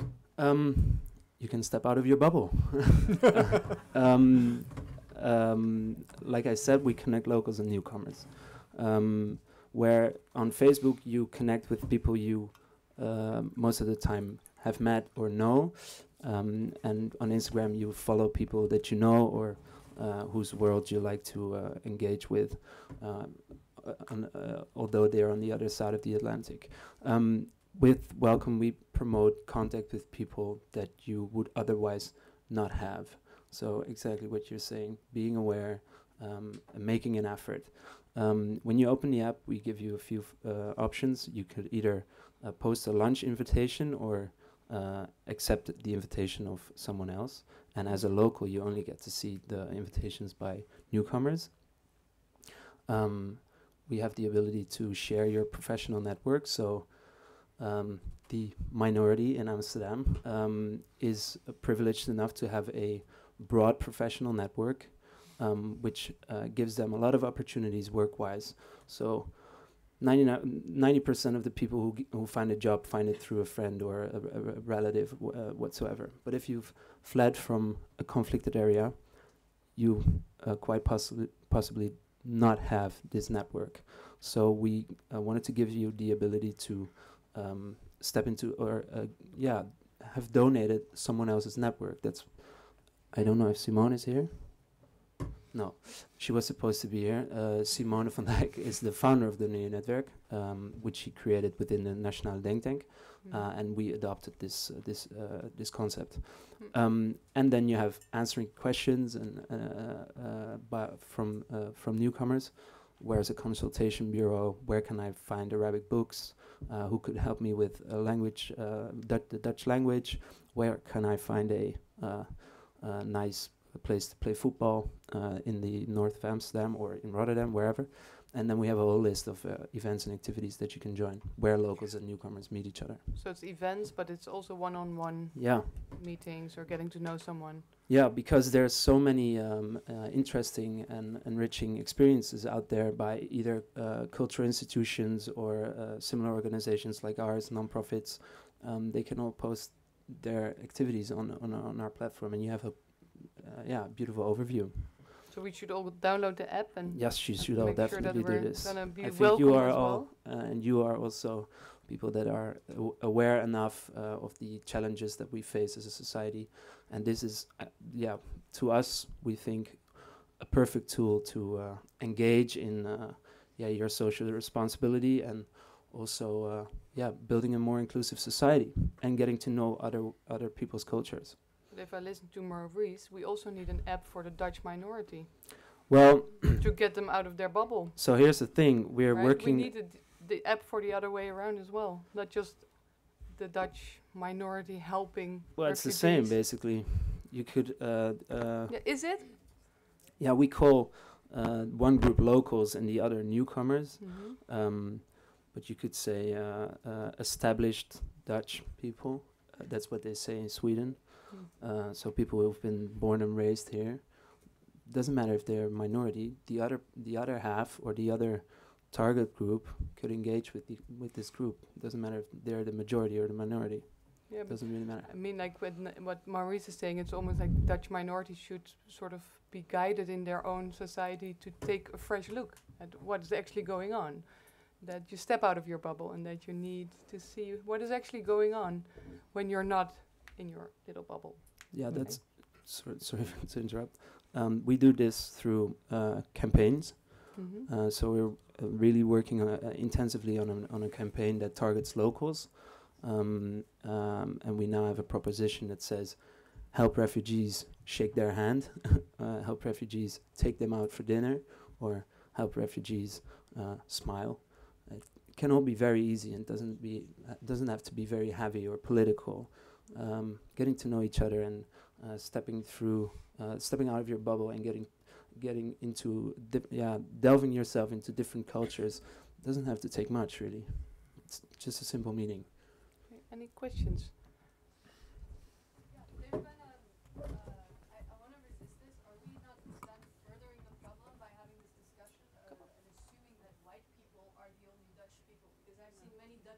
Stage this evening.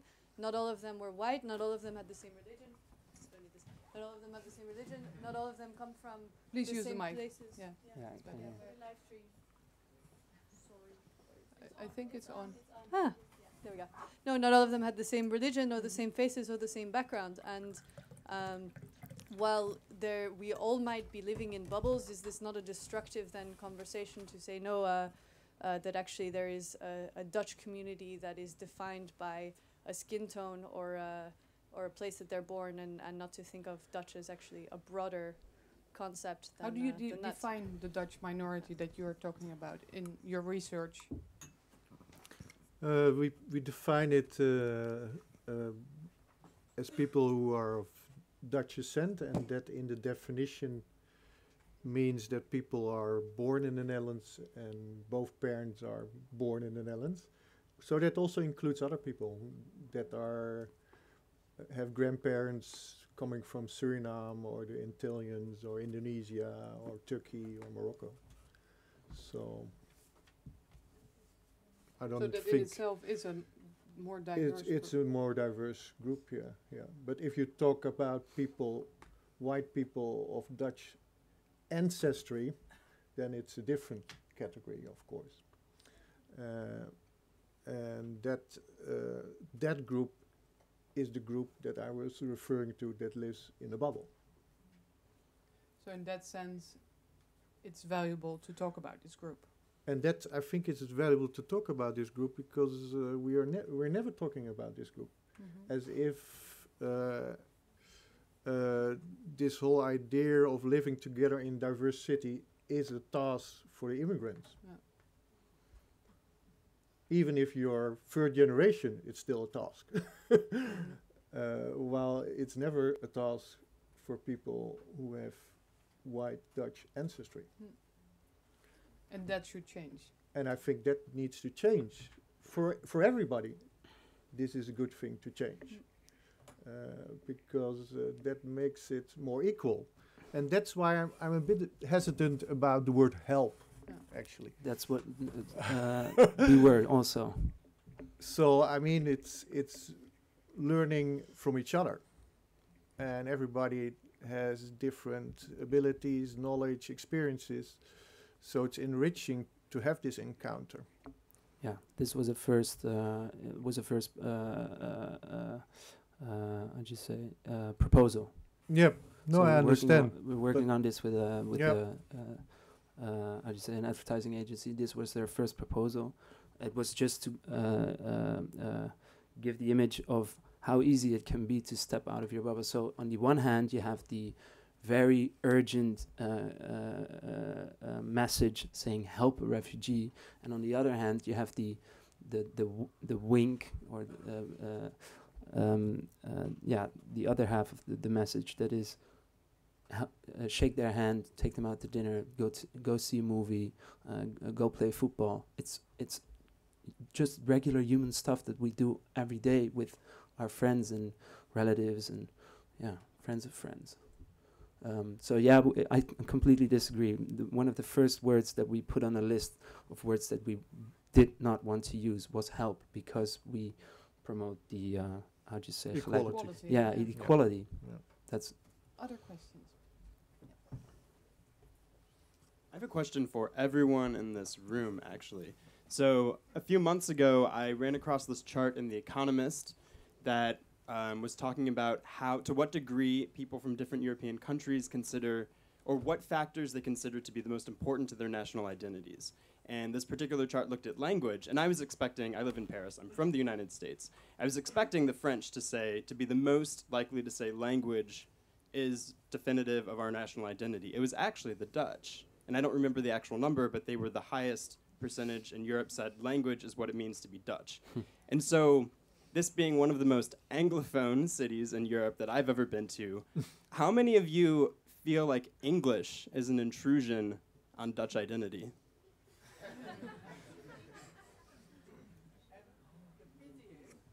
Oh, wait. I'll bring the mic. Oh, please stand up and say it again. People, including myself, who are Dutch and curious,